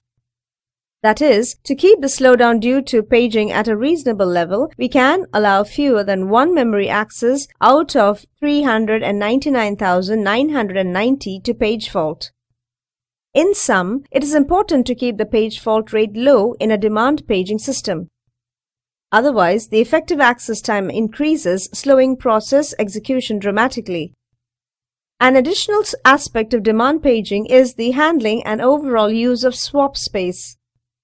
Disk input-output to swap space is generally faster than that to the file system. It is a faster file system because swap space is allocated in much larger blocks and file lookups and indirect allocation methods are not used. The system can therefore gain better paging throughput by copying an entire file image into the swap space at process startup and then performing demand paging from the swap space. Another option is to demand pages from the file system initially, but to write the pages to swap space as they are replaced. This approach will ensure that only needed pages are read from the file system, but that all subsequent paging is done from swap space. Some systems attempt to limit the amount of swap space used through demand paging of binary files. Demand pages for such files are brought directly from the file system. However, when page replacement is called for, these frames can simply be overwritten because they are never modified and the pages can be read in from the file system again if needed. Using this approach, the file system itself serves as the backing store. However, swap space must still be used for pages not associated with a file known as anonymous memory. These pages include the stack and heap for a process. This method appears to be a good compromise and is used in several systems including Solaris and BSD Unix. Mobile operating systems typically do not support swapping. Instead, these systems demand page from the file system and reclaim read-only pages, such as code, from applications if memory becomes constrained. Such data can be demand paged from the file system if it is later needed. Under iOS, anonymous memory pages are never reclaimed from an application unless the application is terminated or explicitly releases the memory. Protection. When information is stored in a computer system, we want to keep it safe from physical damage, the issue of reliability, and improper access, the issue of protection. Reliability is generally provided by duplicate copies of files. Many computers have system programs that automatically or through computer operator intervention copy disk files to tape at regular intervals, once per day or week or month, to maintain a copy should a file system be accidentally destroyed. File systems can be damaged by hardware problems such as errors in reading or writing, power surges or failures, head crashes, dirt, temperature extremes, and vandalism. Files may be deleted accidentally. Bugs in the file system software can also cause file contents to be lost. Protection can be provided in many ways. For a single-user laptop system, we might provide protection by locking the computer in a desk drawer or file cabinet. In a larger multi-user system, however, other mechanisms are needed. Types of access. The need to protect files is a direct result of the ability to access files. Systems that do not permit access to the files of other users do not need protection.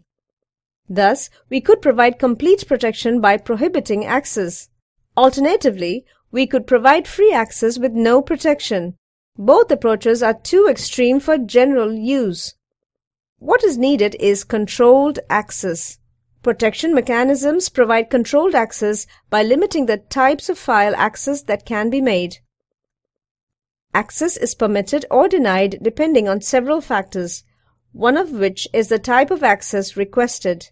Several different types of operations may be controlled. Read. Read from the file. Write. Write or rewrite the file.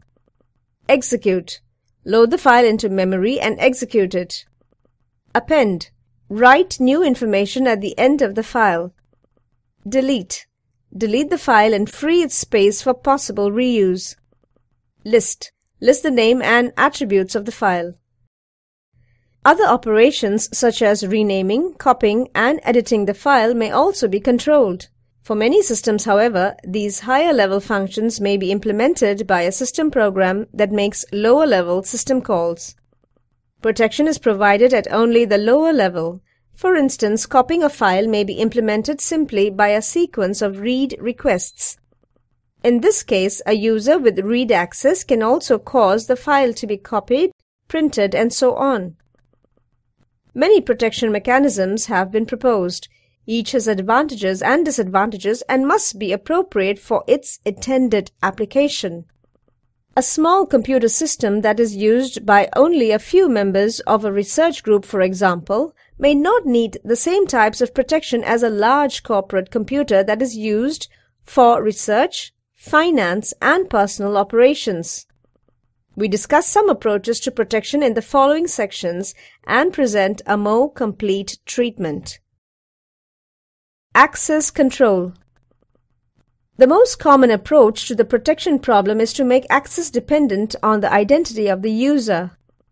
Different users may need different types of access to a file or directory. The most general scheme to implement identity-dependent access is to associate with each file and directory an access control list, ACL, specifying usernames and the types of access allowed for each user. When a user requests access to a particular file, the operating system checks the access list associated with that file. If that user is listed for the requested access, the access is allowed. Otherwise, a protection violation occurs and the user job is denied access to the file. This approach has the advantage of enabling complex access methodologies. The main problem with access lists is their length. If we want to allow everyone to read a file, we must list all users with read access. This technique has two undesirable consequences.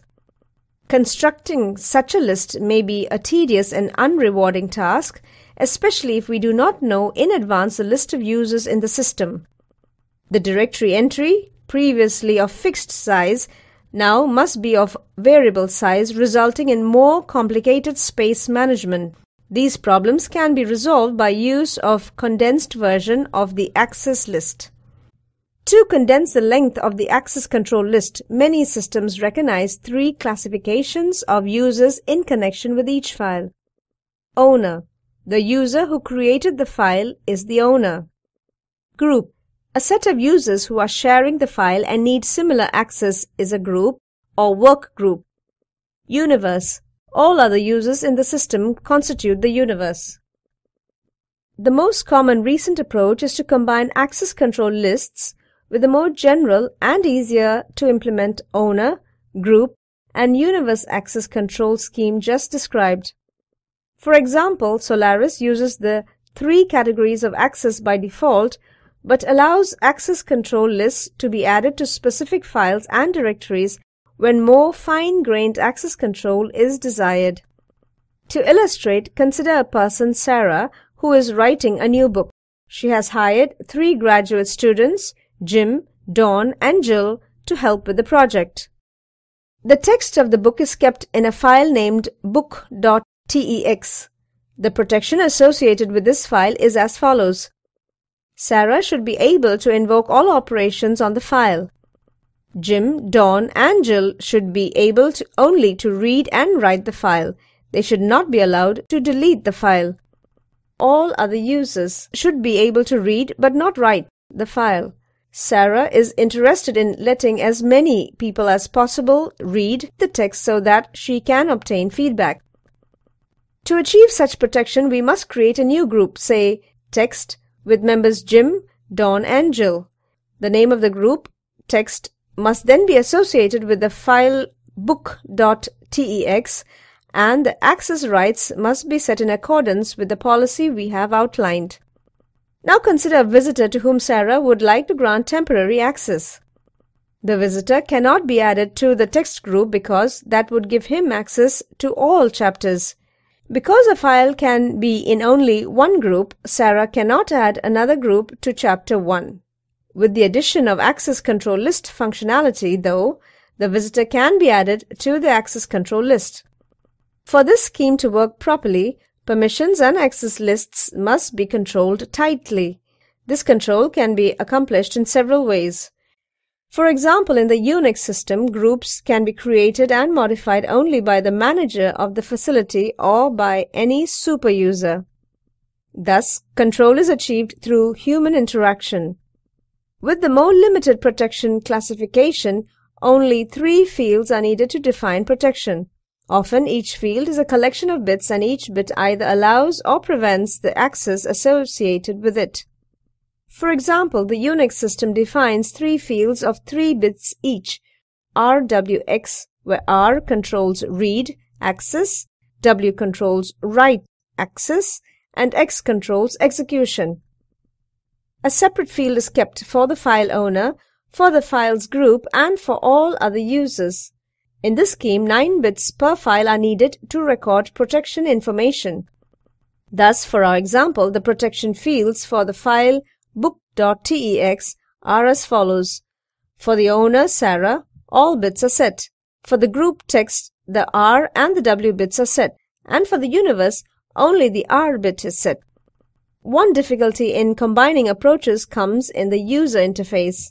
Users must be able to tell when the optional ACL permissions are set on a file.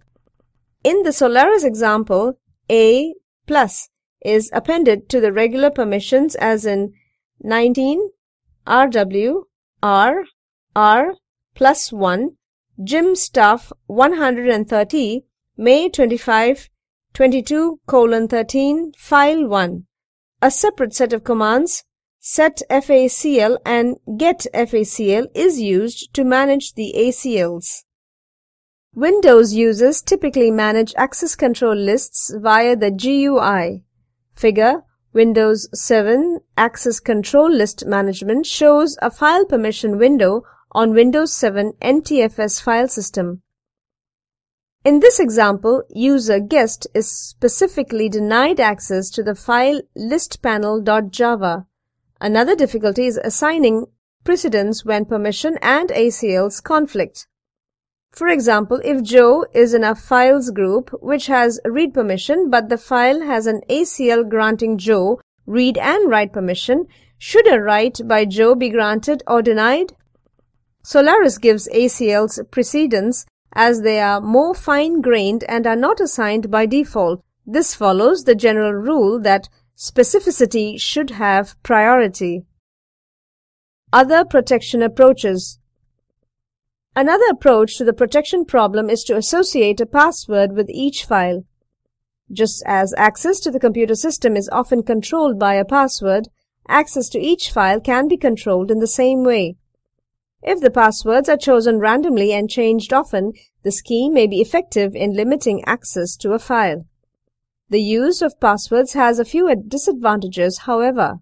First, the number of passwords that a user needs to remember may become large, making the scheme impractical. Second, if only one password is used for all the files, then once it is discovered all files are accessible. Protection is on an all or none basis. Some systems allow a user to associate a password with a subdirectory rather than with an individual file to address this problem. In a multi-level directory structure, we need to protect not only individual files but also collections of files in subdirectories. That is, we need to provide a mechanism for directory protection. The directory operations that must be protected are somewhat different from the file operations. We want to control the creation and deletion of files in a directory.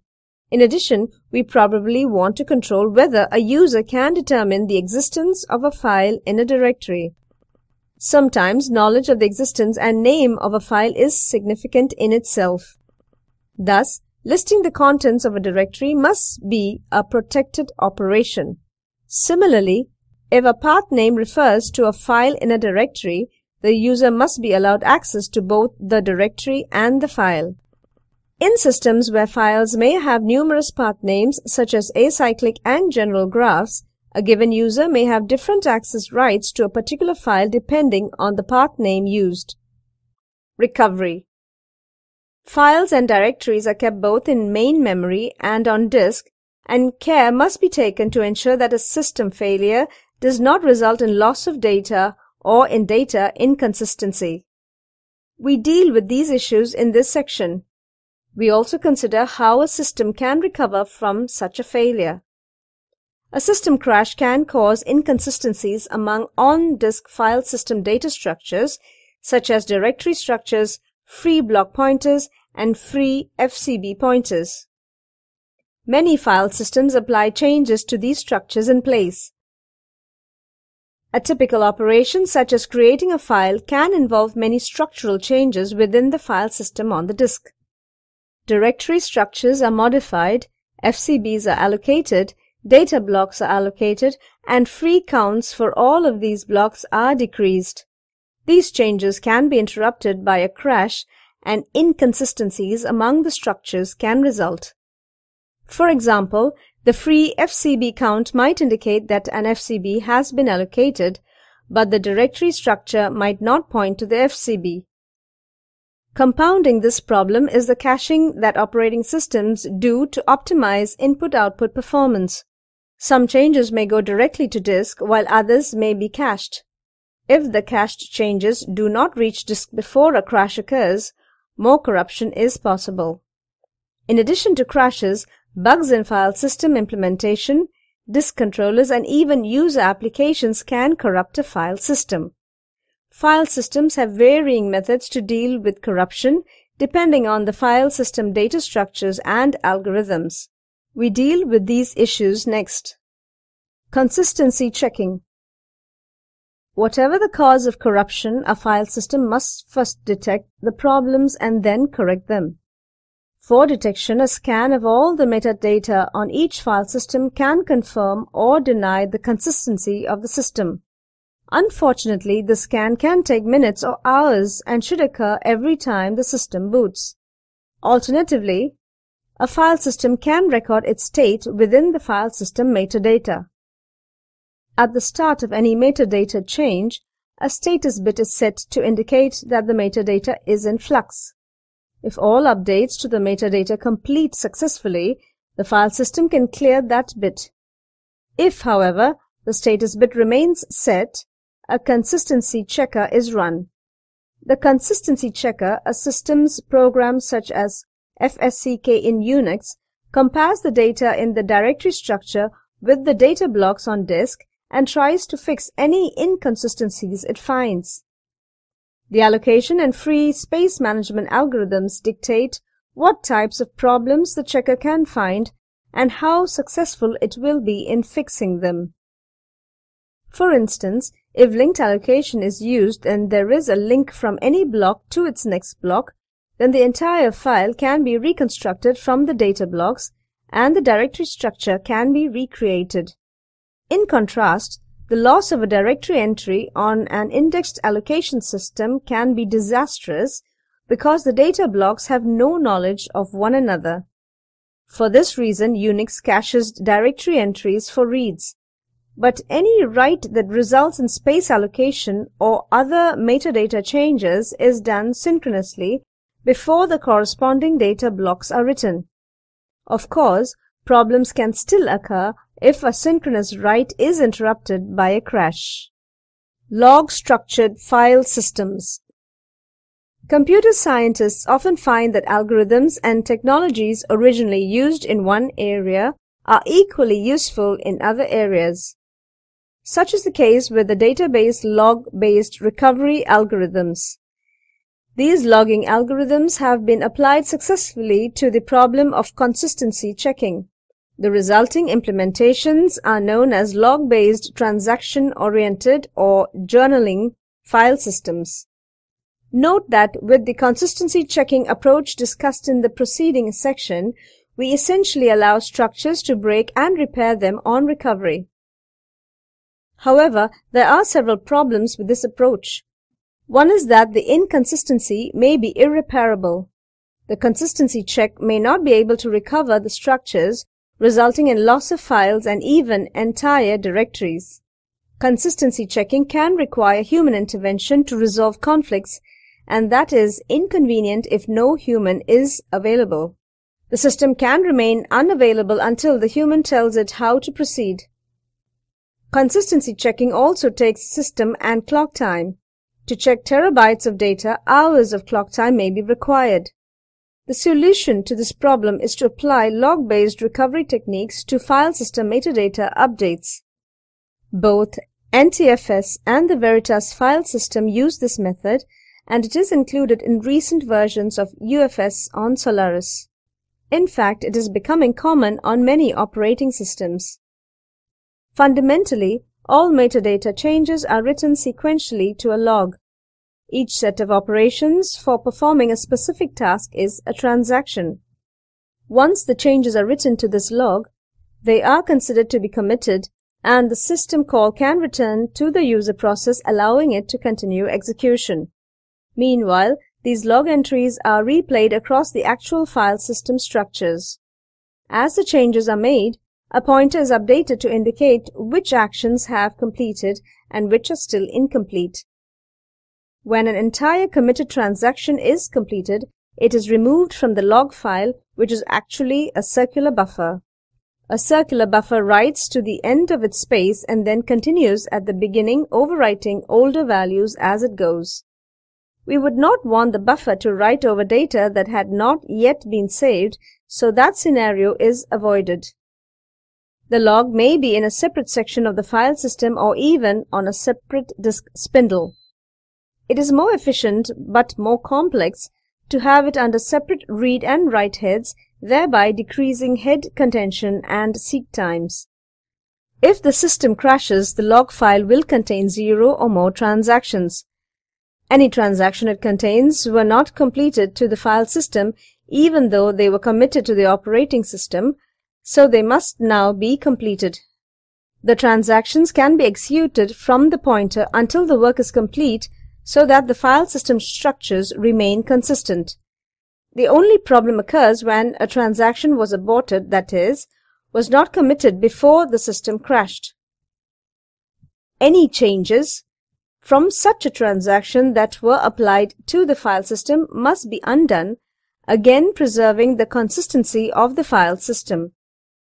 This recovery is all that is needed after a crash, eliminating any problems with consistency checking. A side benefit of using logging on disk metadata updates is that Those updates proceed much faster than when they are applied directly to the on-disk data structures. The reason is found in the performance advantage of sequential input-output over random input-output. The costly synchronous random metadata writes are turned into much less costly synchronous sequential writes to the log-structured file system's logging area. Those changes, in turn, are replayed asynchronously via random writes to the appropriate structures. The overall result is a significant gain in performance of metadata-oriented operations such as file creation and deletion. Other solutions. Another alternative to consistency checking is employed by Network Appliance's WAFL file system and the Solaris ZFS file system. These systems never override blocks with new data. Rather, a transaction writes all data and metadata changes to new blocks. When the transaction is complete, the metadata structures that pointed to the old versions of these blocks are updated to point to the new blocks. The file system can then remove the old pointers and the old blocks and make them available for reuse. If the old pointers and blocks are kept, a snapshot is created. The snapshot is a view of the file system before the last update took place. This solution should require no consistency checking if the pointer update is done atomically. WAFL does have a consistency checker, however, so some failure scenarios can still cause metadata corruption for details of the WAFL file system. ZFS takes an even more innovative approach to disk consistency. It never overwrites blocks, just like WAFL. However, ZFS goes further and provides check summing of all metadata and data blocks. This solution, when combined with RAID, assures that data are always correct. ZFS therefore has no consistency checker. More details on ZFS are found. Backup and restore.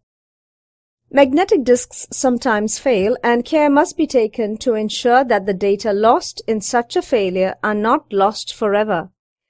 To this end, system programs can be used to back up data from disk to another storage device such as magnetic tape or other hard disk. Recovery from the loss of an individual file or of an entire disk may then be a matter of restoring the data from backup. To minimize the copying needed, we can use information from each file's directory entry. For instance, if the backup program knows when the last backup of a file was done and the file's last write date in the directory indicates that the file has not changed since that date, then the file does not need to be copied again. A typical backup schedule may then be as follows. Day 1. Copy to a backup medium all files from the disk. This is called a full backup. Day 2. Copy to another medium all files changed since day 1. This is an incremental backup. Day 3. Copy to another medium all files changed since day 2. Day n. Copy to another medium all files changed since day n-1. Then go back to day 1. The new cycle can have its backup written over the previous set or onto a new set of backup media.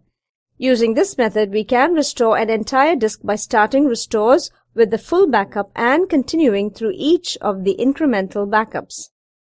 Of course, the larger the value of n, the greater the number of media that must be read for a complete restore. An added advantage of this backup cycle is that we can restore any file accidentally deleted during the cycle by retrieving the deleted file from the backup of the previous day. The length of the cycle is a compromise between the amount of backup medium needed and the number of days covered by a restore.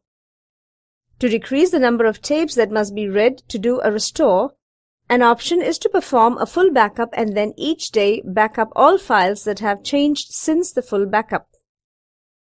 In this way, a restore can be done via the most recent incremental backup and the full backup with no other incremental backups needed. The trade-off is that More files will be modified each day, so each successive incremental backup involves more files and more backup media. A user may notice that a particular file is missing or corrupted long after the damage was done. For this reason, we usually plan to take a full backup from time to time that will be saved forever. It is a good idea to store these permanent backups far away from the regular backups to protect against hazards such as fire that destroys the computer and all the backups too. And if the backup cycle reuses media, we must take care not to reuse the media too many times. If the media wear out, it might not be possible to restore any data from the backups. Segmentation with paging, Multics.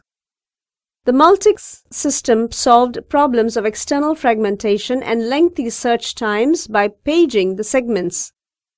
Solution differs from pure segmentation in that the segment table entry contains not the base address of the segment but rather the base address of a page table for this segment. Multics address translation scheme as shown in figure. Segmentation with paging, Intel 386. As shown in the following diagram, the Intel 386 uses segmentation with paging for memory management with a two-level paging scheme, Intel 30386 address translation.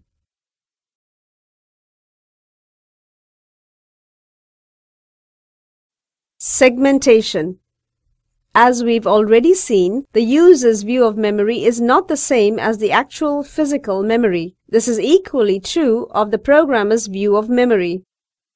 Indeed, dealing with memory in terms of its physical properties is inconvenient to both the operating system and the programmer.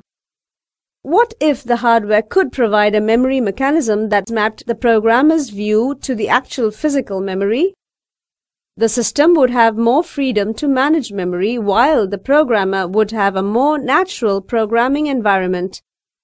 Segmentation provides such a mechanism. Basic method. Do programmers think of memory as a linear array of bytes, some containing instructions and others containing data? Most programmers would say no. Rather, they prefer to view memory as a collection of variable-sized segments with no necessary ordering among the segments. Figure below shows programmer's view of a program. When writing a program, a programmer thinks of it as a main program with a set of methods, procedures, or functions. It may also include various data structures, objects, arrays, stacks, variables, and so on. Each of these modules or data elements is referred to by name. The programmer talks about the stack, the math library, and the main program without caring what addresses in memory these elements occupy. She is not concerned with whether the stack is stored before or after the sqrt function. Segments vary in length, and the length of each is intrinsically defined by its purpose in the program. Elements within a segment are identified by their offset from the beginning of the segment, the first statement of the program, the seventh stack frame entry in the stack, the fifth instruction of the sqrt function, and so on. Segmentation is a memory management scheme that supports this programmer view of memory. A logical address space is a collection of segments. Each segment has a name and a length. The address specifies both the segment name and the offset within the segment. The programmer therefore specifies each address by two quantities, a segment name and an offset. For simplicity of implementation, segments are numbered and are referred to by a segment number rather than by a segment name. Thus, a logical address consists of a two-tuple as follows. Normally, when a program is compiled, the compiler automatically constructs segments reflecting the input program. A C compiler might create separate segments for the following: the code, global variables, the heap from which memory is allocated, the stacks used by each thread, the standard C library. Libraries that are linked in during compile time might be assigned separate segments. The loader would take all these segments and assign them segment numbers. Segmentation hardware.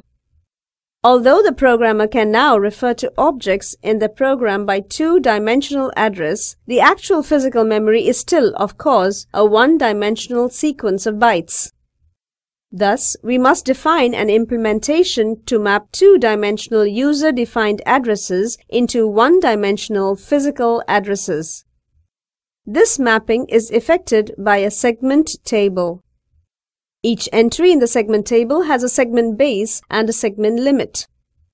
The segment base contains the starting physical address where the segment resides in memory, and the segment limit specifies the length of the segment. The use of a segment table is illustrated in figure below. A logical address consists of two parts, a segment number S and an offset into that segment D. The segment number is used as an index to the segment table.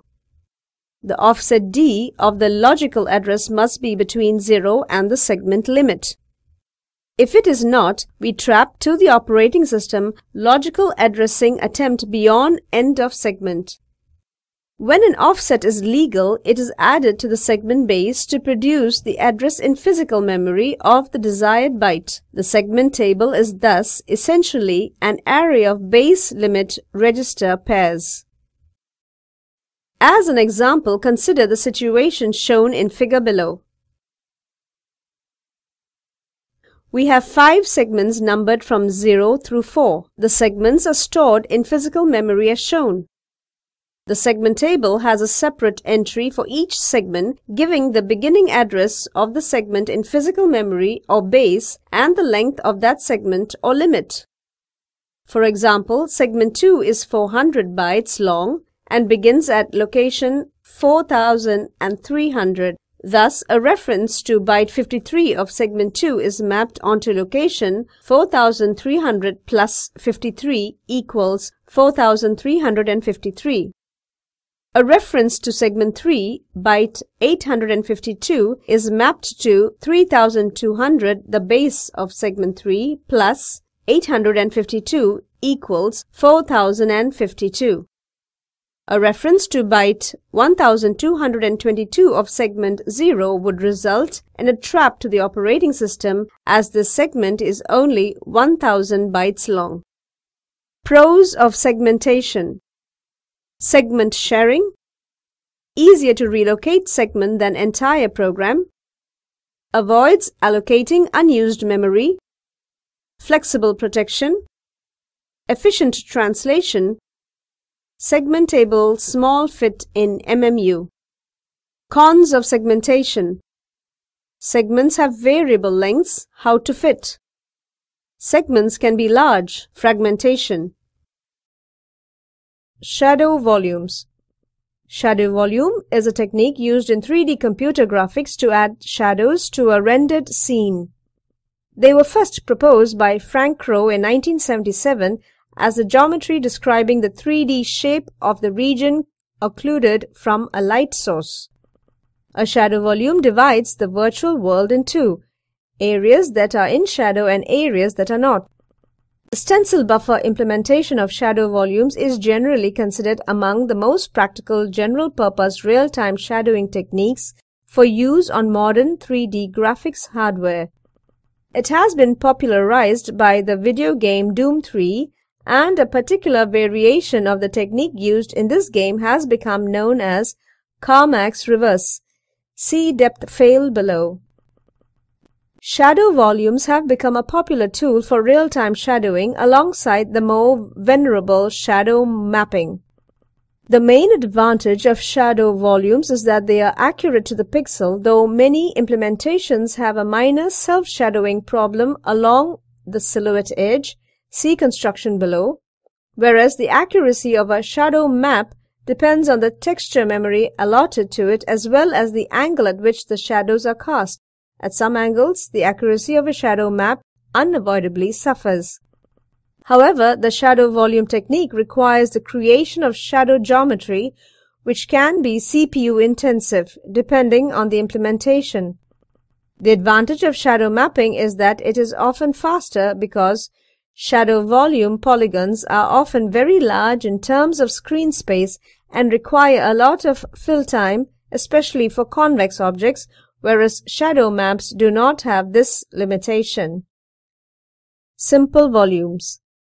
A simple volume is a portion of a physical disk that functions as though it were a physically separate unit. Simple volumes are the dynamic storage equivalent of primary partitions in Windows NT 4.0 or earlier. When you have only one dynamic disk, they are the only kind of volume that you can create. You can create simple volumes only on dynamic disk. Simple volumes and the data they contain cannot be accessed by or created on computers running MS-DOS, Windows 95, Windows 98, Windows Millennium Edition, Windows NT 4.0, or Windows XP Home Edition that are configured to dual boot with Windows XP Professional or Windows Server 2003 operating system. If you want computers running these operating systems to be able to access the data, store the data on basic volumes. You can increase the size of an existing simple volume by extending the volume onto unallocated space on the same disk or a different disk. To extend a simple volume, the volume must be unformatted or formatted with the version of NTFS used in Windows 2000 or Windows Server 2003 operating systems.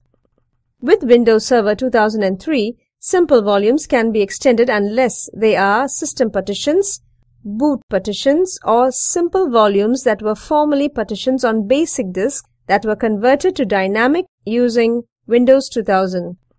By extending the simple volume on the same disk, the volume remains a simple volume and you can still mirror it. You can also extend a simple volume to regions on other dynamic disks on the same computer.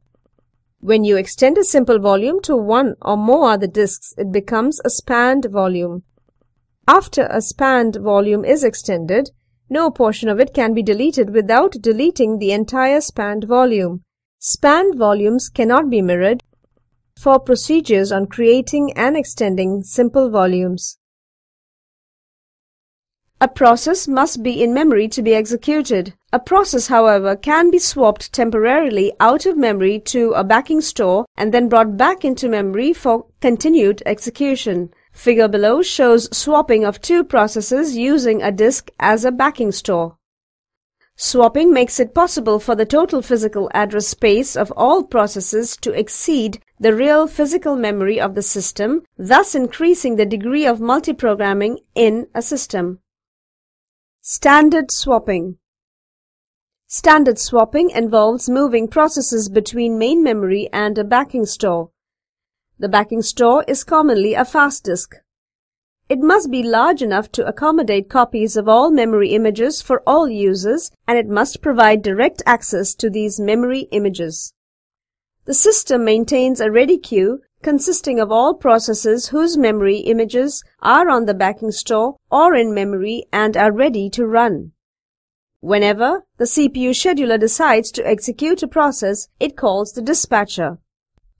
The dispatcher checks to see whether the next process in the queue is in memory. If it is not, and if there is no free memory region, the dispatcher swaps out a process currently in memory and swaps in the desired process. It then reloads registers and transfers control to the selected process. The context switch time in such a swapping system is fairly high. To get an idea of the context switch time, let's assume that the user process is 100 MB in size and the backing store is a standard hard disk with a transfer rate of 50 MB per second. The actual transfer of the 100 MB process to or from main memory takes 100 MB divided by 50 MB per second equals 2 seconds. The swap time is 200 milliseconds. Since we must swap both out and in, the total swap time is about 4000 milliseconds. Here we are ignoring other disk performance aspects. Notice that the major part of the swap time is transfer time. The total transfer time is directly proportional to the amount of memory swapped.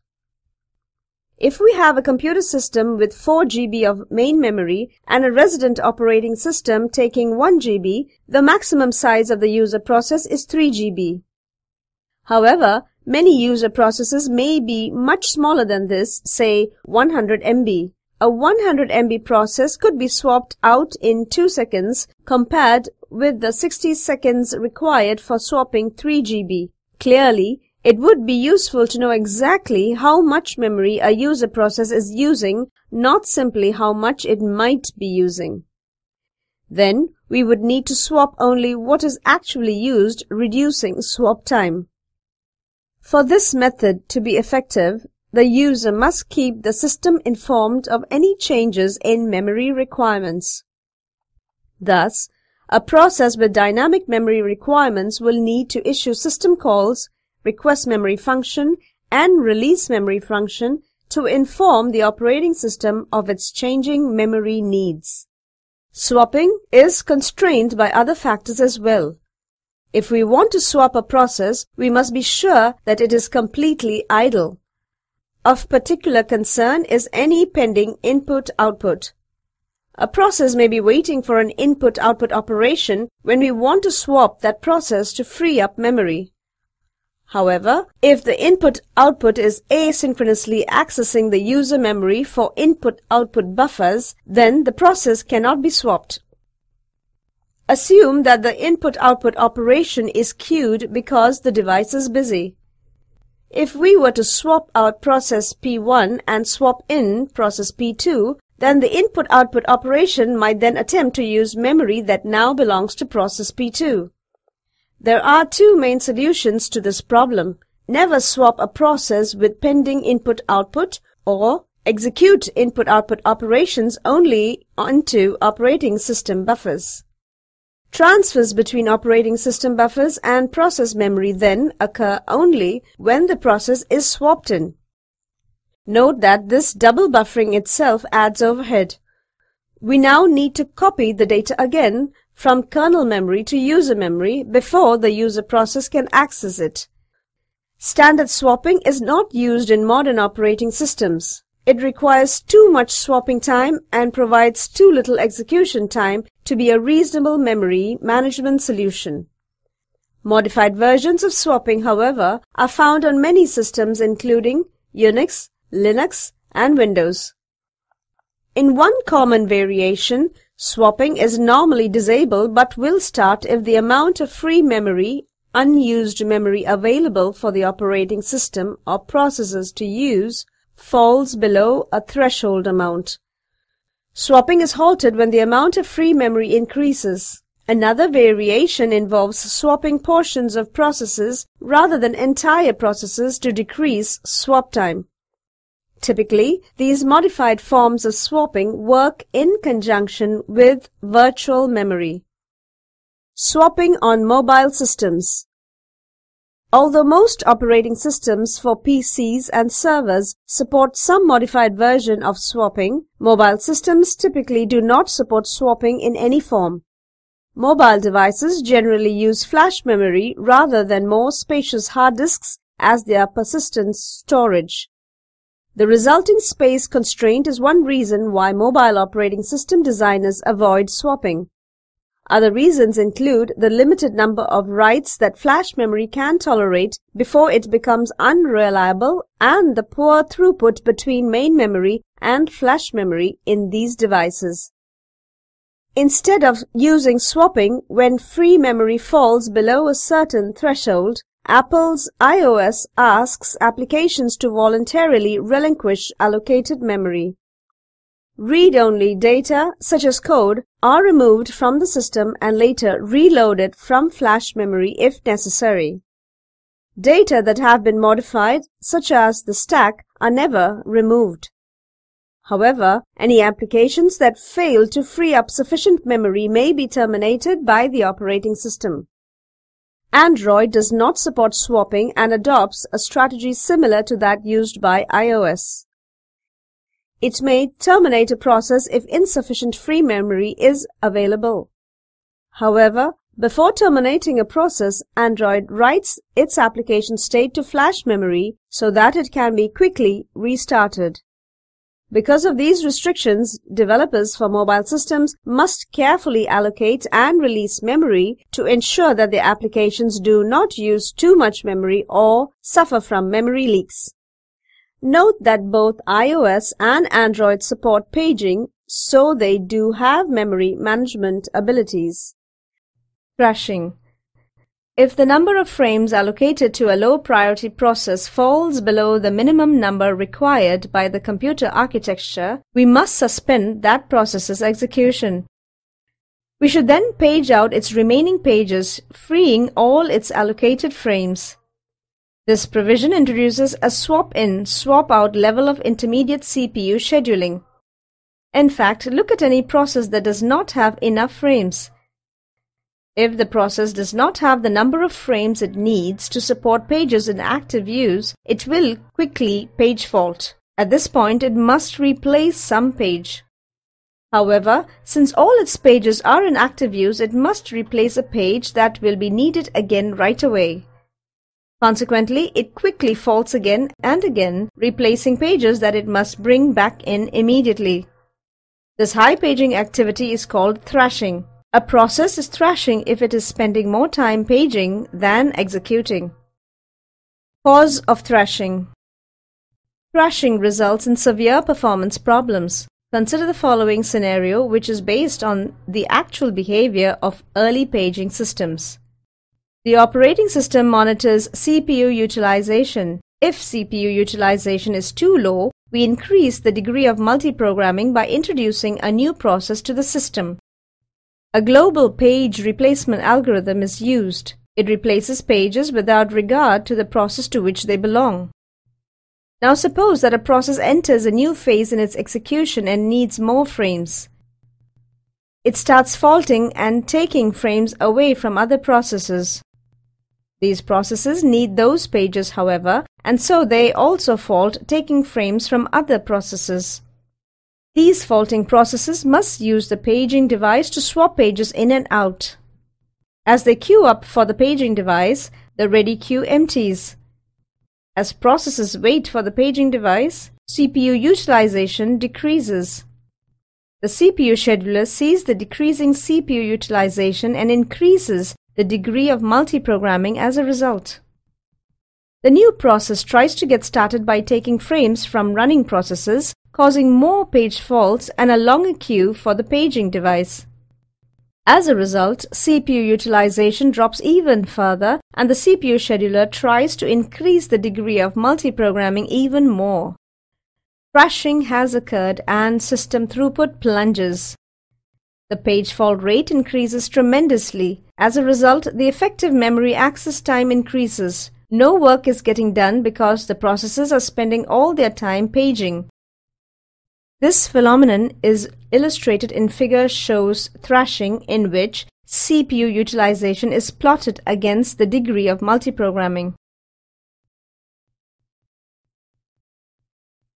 As the degree of multiprogramming increases, CPU utilization also increases, although more slowly until a maximum is reached.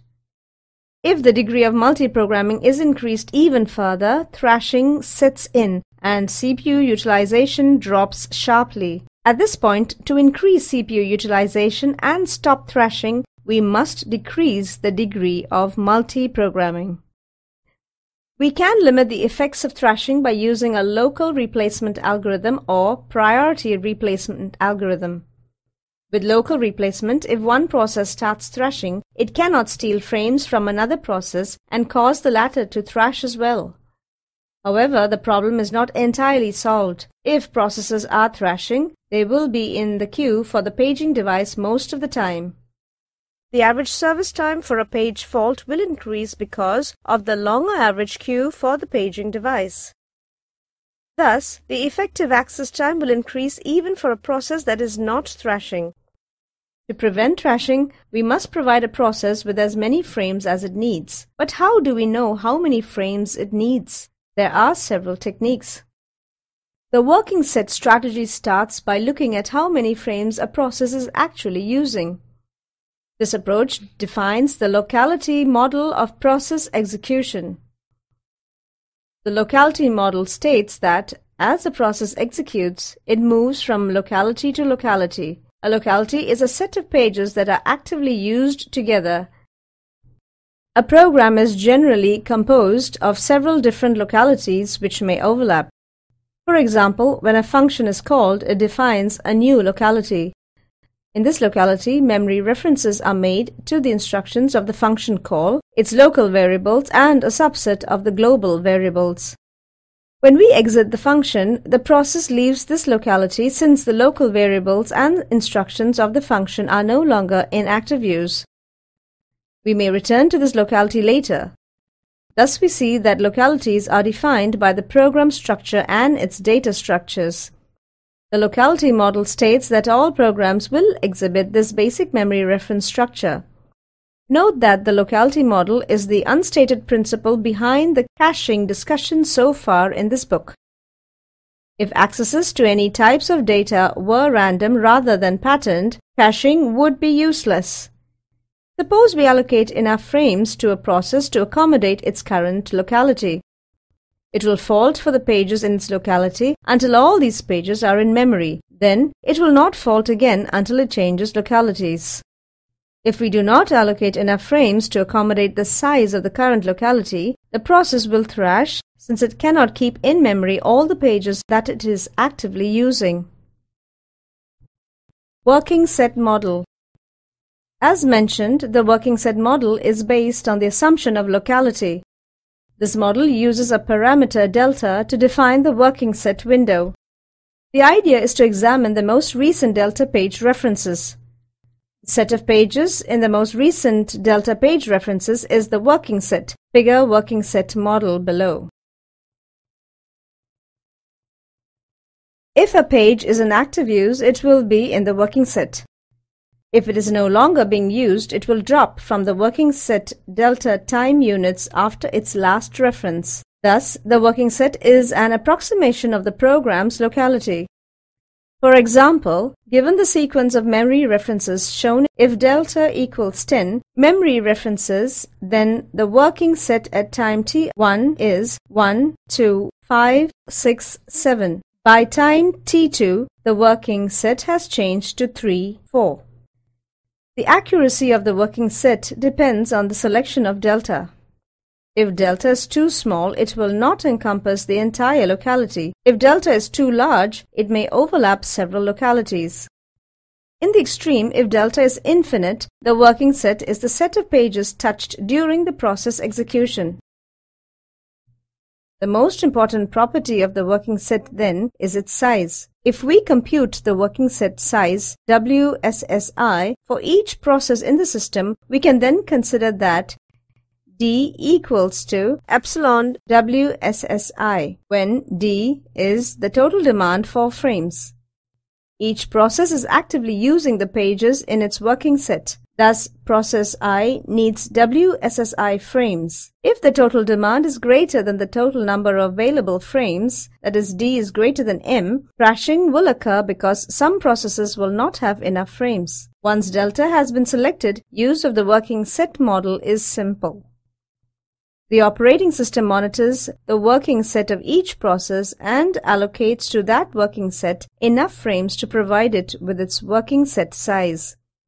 If there are enough extra frames, another process can be initiated.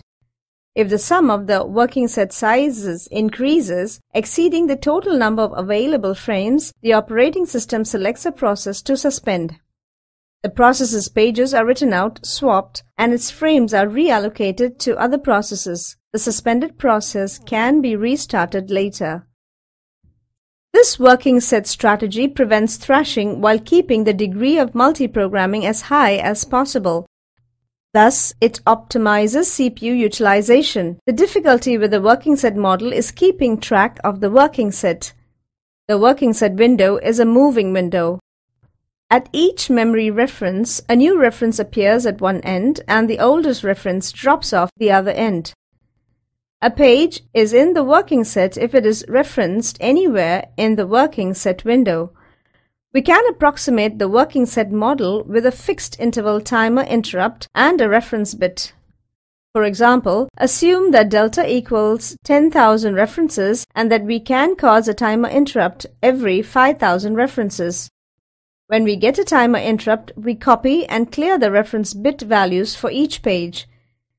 Thus, if a page fault occurs, we can examine the current reference bit and two in-memory bits to determine whether a page was used within the last 10,000 to 15,000 references. If it was used, at least one of these bits will be on. If it has not been used, these bits will be off. Pages with at least one bit on will be considered to be in the working set. Note that this arrangement is not entirely accurate because we cannot tell where, within an interval of 5,000, a reference occurred. We can reduce the uncertainty by increasing the number of history bits and the frequency of interrupts, for example, 10 bits and interrupts every 1,000 references. However, the cost to service these more frequent interrupts will be correspondingly higher. Page fault frequency. The working set model is successful and knowledge of the working set can be useful for pre-paging, but it seems a clumsy way to control thrashing. A strategy that uses the page fault frequency PFF takes a more direct approach. The specific problem is how to prevent thrashing. Thrashing has a high page fault rate. Thus, we want to control the page fault rate. When it is too high, we know that the process needs more frames. Conversely, if the page fault rate is too low, then the process may have too many frames. We can establish upper and lower bounds on the desired page fault rate. Figure shows page fault frequency. If the actual page fault rate exceeds the upper limit, we allocate the process another frame. If the page fault rate falls below the lower limit, we remove a frame from the process. Thus, we can directly measure and control the page fault rate to prevent thrashing. As with the working set strategy, we may have to swap out a process. If the page fault rate increases and no free frames are available, we must select some process and swap it out to backing store. The freed frames are then distributed to processes with high page fault rates. Concluding remarks. Practically speaking, thrashing and the resulting swapping have a disagreeable large impact on performance. The current best practice is implementing a computer facility to include enough physical memory whenever possible to avoid thrashing and swapping. From smartphones through mainframes, providing enough memory to keep all working sets in memory concurrently, except under extreme conditions, gives the best user experience. Virtual file systems. The previous section makes it clear that modern operating systems must concurrently support multiple types of file systems. But how does an operating system allow multiple types of file systems to be integrated into a directory structure? And how can users seamlessly move between file system types as they navigate the file system space? We now discuss some of these implementation details. An obvious but suboptimal method of implementing multiple types of file systems is to write directory and file routines for each type. Instead, however, most operating systems, including Unix, use object-oriented techniques to simplify, organize, and modularize the implementation. The use of these methods allows very dissimilar file system types to be implemented within the same structure, including network file systems such as NFS. Users can access files contained within multiple file systems on the local disk or even on file systems available across the network. Data structures and procedures are used to isolate the basic system call functionality from the implementation details. Thus, the file system implementation consists of three major layers as depicted schematically in figure below. Figure shows schematic view of virtual file system. The first layer is the file system interface based on the open function, read function, write function and close function calls and on file descriptors. The second layer is called the Virtual File System VFS layer. The VFS layer serves two important functions. It separates file system generic operations from their implementation of defining a clean VFS interface. Several implementations for the VFS interface may coexist on the same machine, allowing transparent access to different types of file systems mounted locally. It provides a mechanism for uniquely representing a file throughout a network. The VFS is based on a file representation structure called a vNode that contains a numerical designator for a network-wide unique file. Unix inodes are unique within only a single file system. This network-wide uniqueness is required for support of network file systems. The kernel maintains one vNode structure for each active node, file, or directory. Thus, the VFS distinguishes local files from remote ones, and local files are further distinguished according to their file system types. The VFS activates file system-specific operations to handle local requests according to their file system type and calls the NFS protocol procedures for remote requests. File handles are constructed from the relevant vNodes and are passed as arguments to these procedures. The layer implementing the file system type or the remote file system protocol is the third layer of the architecture. Let's briefly examine the VFS architecture in Linux. The four main object types defined by the Linux VFS are the inode object, which represents an individual file, the file object, which represents an open file, the superblock object, which represents an entire file system, the Dentry object, which represents an individual directory entry. For each of these four object types, the VFS defines a set of operations that may be implemented. Every object of one of these types contains a pointer to a function table. The function table lists the addresses of the actual functions that implement the defined operations for that particular object.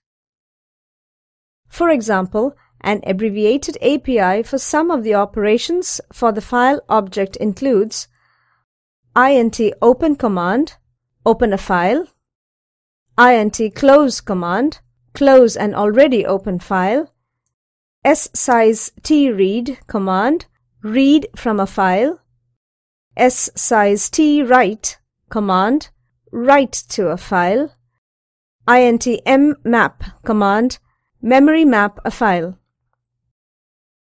An implementation of the file object for a specific file type is required to implement each function specified in the definition of the file object.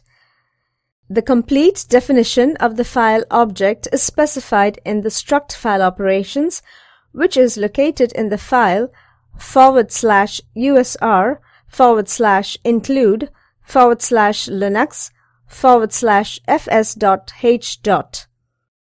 Thus, the VFS software layer can perform an operation on one of these objects by calling the appropriate function from the object's function table without having to know in advance exactly what kind of object it is dealing with. The VFS does not know or care whether an inode represents a disk file, a directory file, or a remote file. The appropriate function for that file's read function operation will always be at the same place in its function table, and the VFS software layer will call that function without caring how the data are actually read. Virtual memory. We discussed various memory management strategies used in computer systems. All these strategies have the same goal: to keep many processes in memory simultaneously to allow multiprogramming. However, they tend to require that an entire process be in memory before it can execute. Virtual memory is a technique that allows the execution of processes that are not completely in memory. One major advantage of this scheme is that programs can be larger than physical memory. Further, virtual memory abstracts main memory into an extremely large, uniform array of storage separating logical memory as viewed by the user from physical memory. This technique frees programmers from the concerns of memory storage limitations. Virtual memory also allows processors to share files easily and to implement shared memory. In addition, it provides an efficient mechanism for process creation. Virtual memory is not easy to implement, however, and may substantially decrease performance if it is used carelessly. In this chapter, we discuss virtual memory in the form of demand paging and examine its complexity and cost. Background. The memory management algorithms outlined in previous chapter are necessary because of one basic requirement: the instructions being executed must be in physical memory. The first approach to meeting this requirement is to place the entire logical address space in physical memory.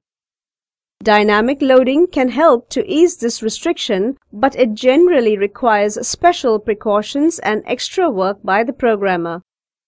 The requirement that instructions must be in physical memory to be executed seems both necessary and reasonable, but it is also unfortunate since it limits the size of a program to the size of physical memory.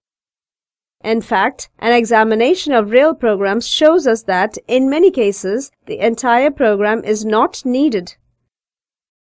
For instance, consider the following. Programs often have code to handle unusual error conditions. Since these errors seldom, if ever, occur in practice, this code is almost never executed. Arrays, lists, and tables are often allocated more memory than they actually need. An array may be declared 100 by 100 elements even though it is seldom larger than 10 by 10 elements. An assembler symbol table may have room for 3000 symbols, although the average program has less than 200 symbols.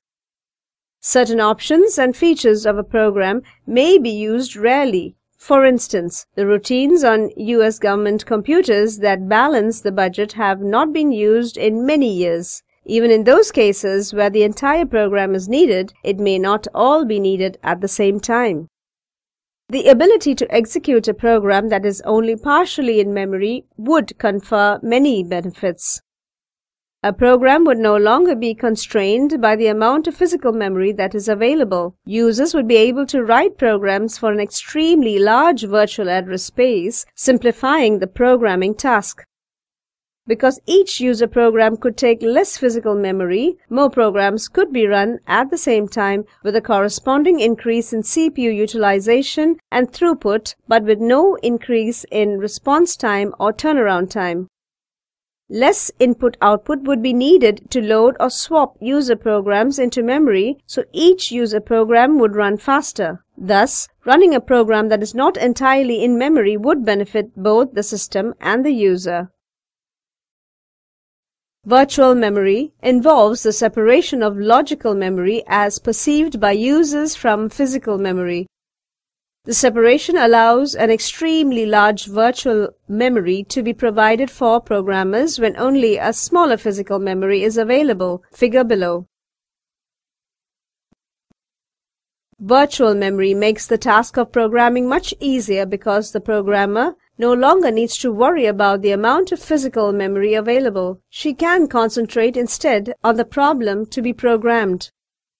The virtual address space of a process refers to the logical or virtual view of how a process is stored in memory. Typically, this view is that a process begins at a certain logical address, say address 0, and exits in contiguous memory as shown of virtual address space.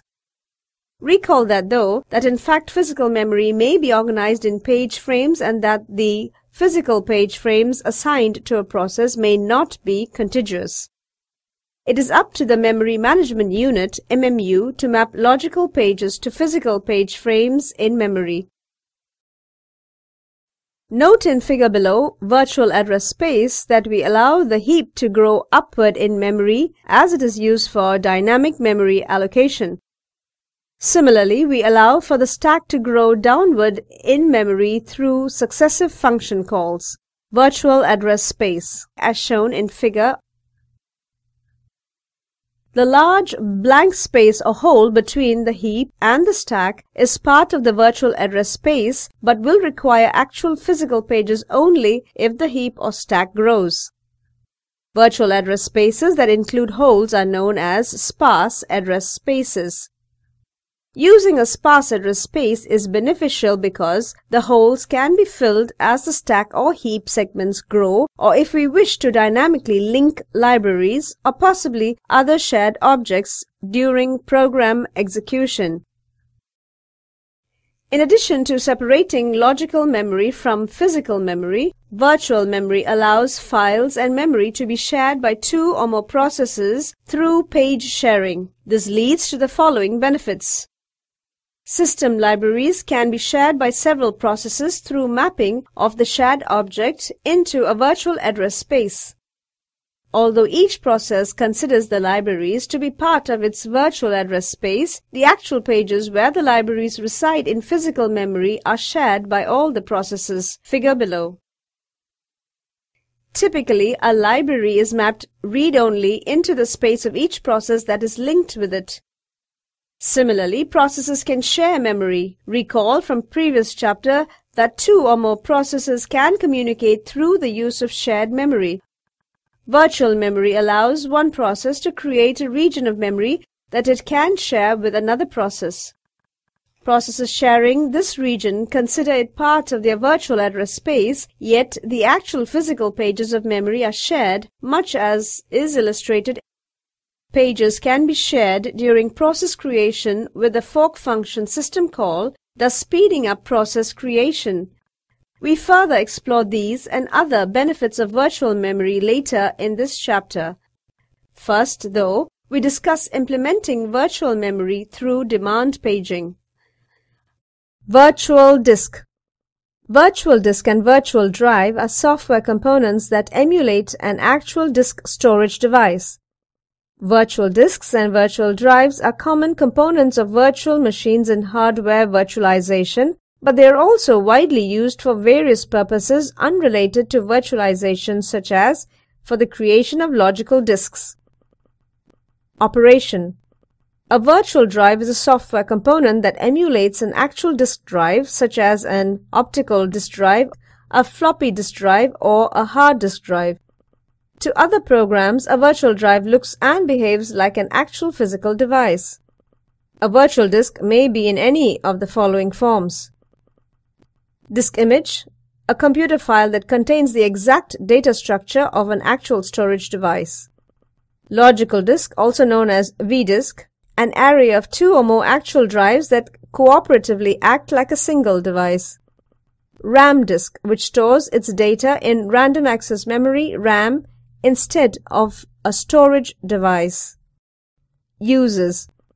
In hardware virtualization, virtual machines implement virtual drives as part of their efforts to emulate the behavior of an actual machine. As with an ordinary computer, a virtual machine needs one virtual drive and one disk image to start up, except when it is performing a network boot. More virtual drives are added as needed. Virtual optical drives are used in physical computers to transfer the contents of the optical disks onto hard disk drives. Doing so helps in resolving the problem of the short lifespan of CDs and DVDs and takes advantage of the faster data transfer rate of hard disk drives. However, virtual optical drives are also used for software piracy. Early computer games used disk existence verification to ensure licensed use, which can be circumvented using virtual optical drives. As a countermeasure, the StarForce copy protection scheme attempts to thwart disk virtualization. Modern video games have migrated to online product activation as part of their distribution process. Conclusion. In this chapter, we have covered the following in detail. Memory management, logical versus physical address space, swapping, contiguous allocation, paging, segmentation, segmentation with paging. Virtual memory, demand paging, performance of demand paging, page replacement algorithms, thrashing, demand segmentation, file. system interface, access methods, directory structure, protection, consistency semantics, partitions, simple volumes, shadow volumes, virtual disks, BitLocker. File system implementation, file system structure, allocation methods, free space management, directory. Implementation, efficiency and performance, recovery.